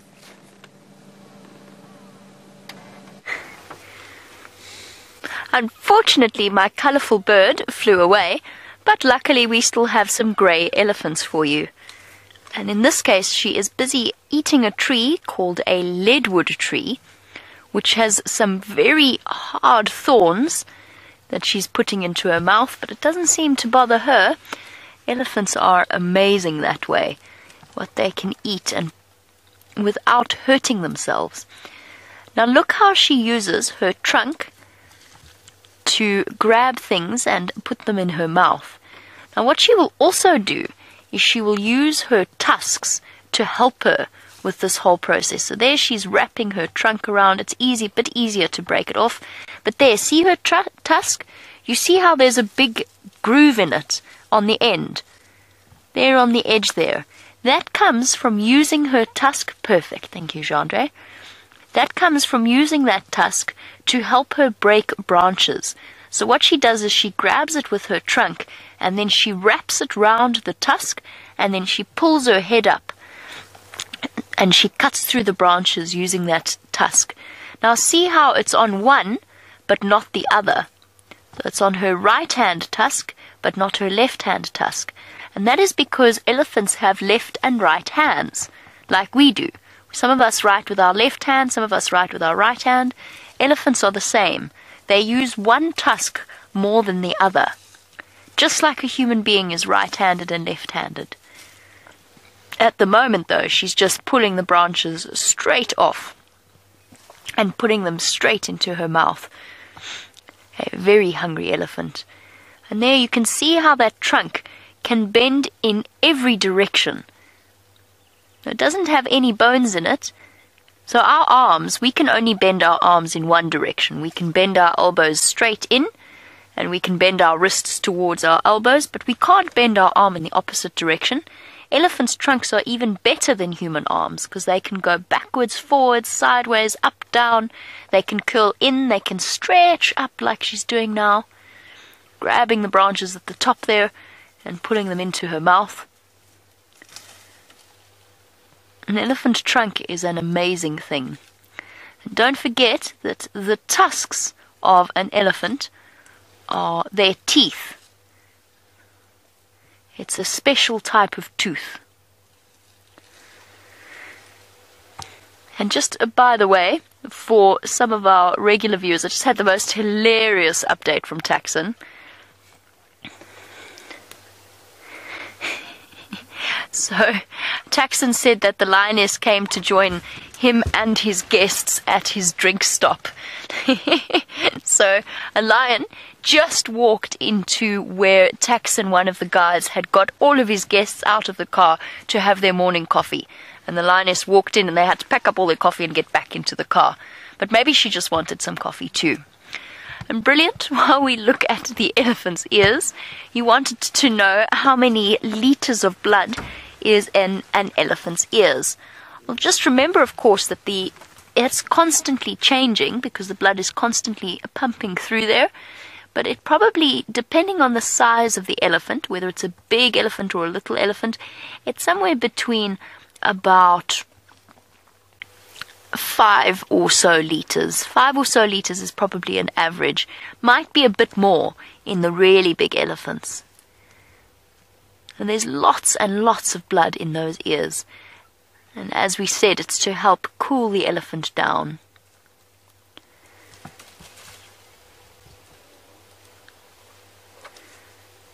Here you can even see the elephant's eye now.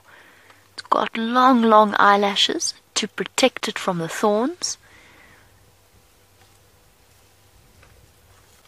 And they've got brown eyes. All elephants have brown eyes.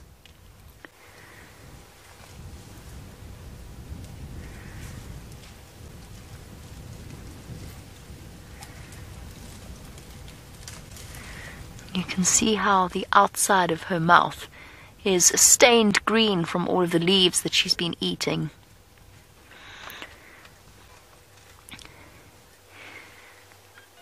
Now, an elephant doesn't see all that well, but they can hear really, really clearly. Their sense of hearing and their sense of smell is much better than ours. So for Mani, yes, an elephant can hear really far away, much, much further than we can hear, possibly even 20, maybe even more kilometers away. They can hear a sound, depending on how loud it is. And here's the amazing thing. Elephants can talk to each other over tens of kilometers, so big distances, by doing a deep rumble, so deep that we can't even hear it. And then they pick up the sound through their feet, How amazing is that? So the deep vibrating rumble, it makes the ground vibrate. You know when you get a loud noise and you can feel it in your body? Elephants do that, and they can talk to each other over really, really long distances that way. And they do talk to each other because even if they're not part of the same herd, they're still communicating with other elephants in the area. Let's go forward a little bit because I think we might have a nice view of these elephants here. As you can see, we're driving in a riverbed.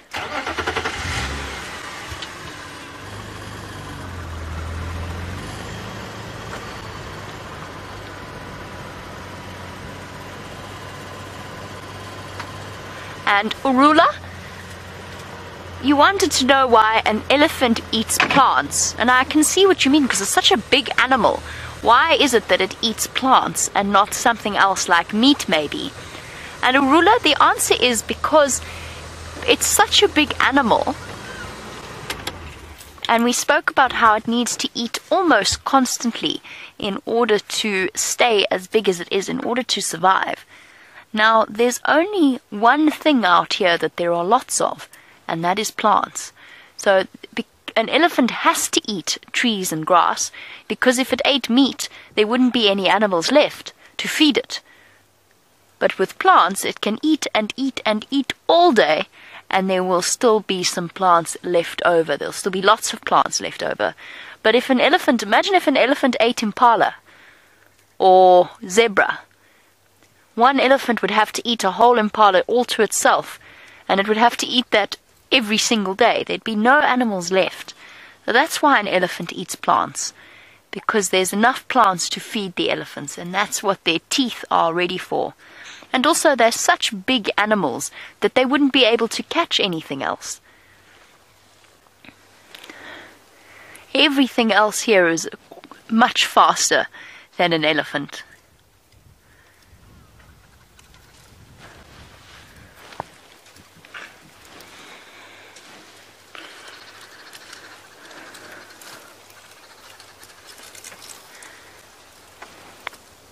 And looking at our beautiful African elephants, Nikiwe, we were speaking before about the fact that an elephant has lots and lots of blood in their ears. But you want to know, why do they have such big ears? Now, they have big ears because the bigger their ears, the more blood they can put through them. Now, you know how if you get hot and you wave your hand in front of your face, it doesn't produce much air. It kind of doesn't really cool you down. So let's say you're waving your hand in front of your face. So if you're doing it like this, it doesn't produce very much air. But let's say now you've got a piece of paper or a book. This is too big a book, but you do something like this with a piece of paper. You know how it makes more air, so it cools you down faster. An elephant's ears are like that, so they're really, really big, so that they can create lots of air moving around it, so that it works like an elephant's fan to help keep it cool. That's why elephants have such big ears.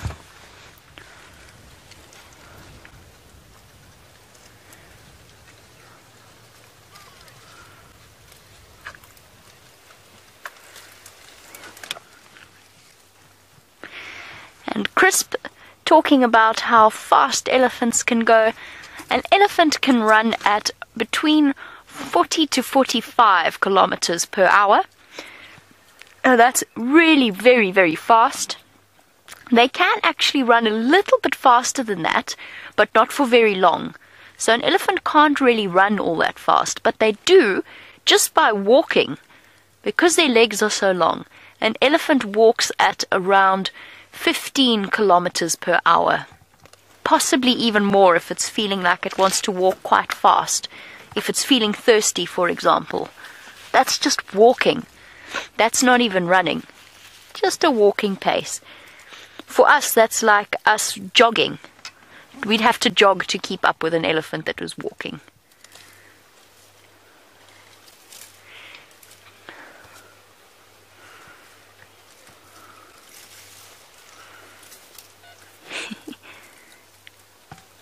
They're looking absolutely beautiful in the morning sun.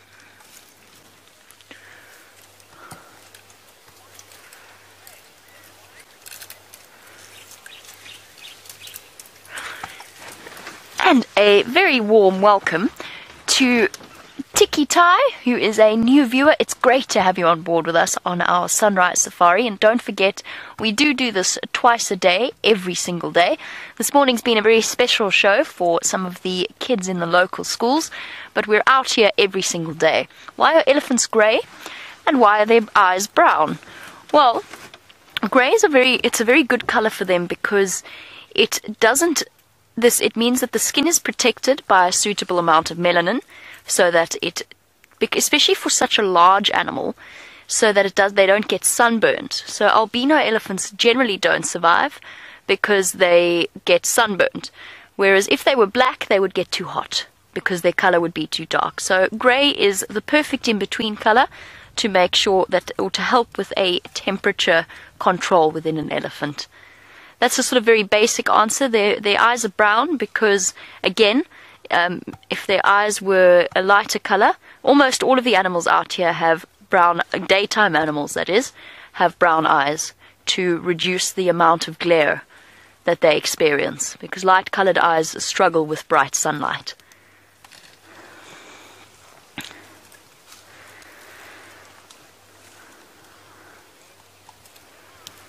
Okay. Time for us to finish off our safari, and a big goodbye to the kids at the Ekurhuleni Center in the Tinswalu area. It's been wonderful having you guys on board. I hope that you do come back and join us on safari once again. Thank you to Jean-Andre for his wonderful camera work. As always, here comes his thumb, as well as to Lou and Chelsea in Final Control. Most importantly, thank you to all of our viewers across the globe. We will catch up with you for the Sunset Safari. Until then, I hope you have a marvelous day or night wherever you are. We'll catch you then. Bye-bye, everybody.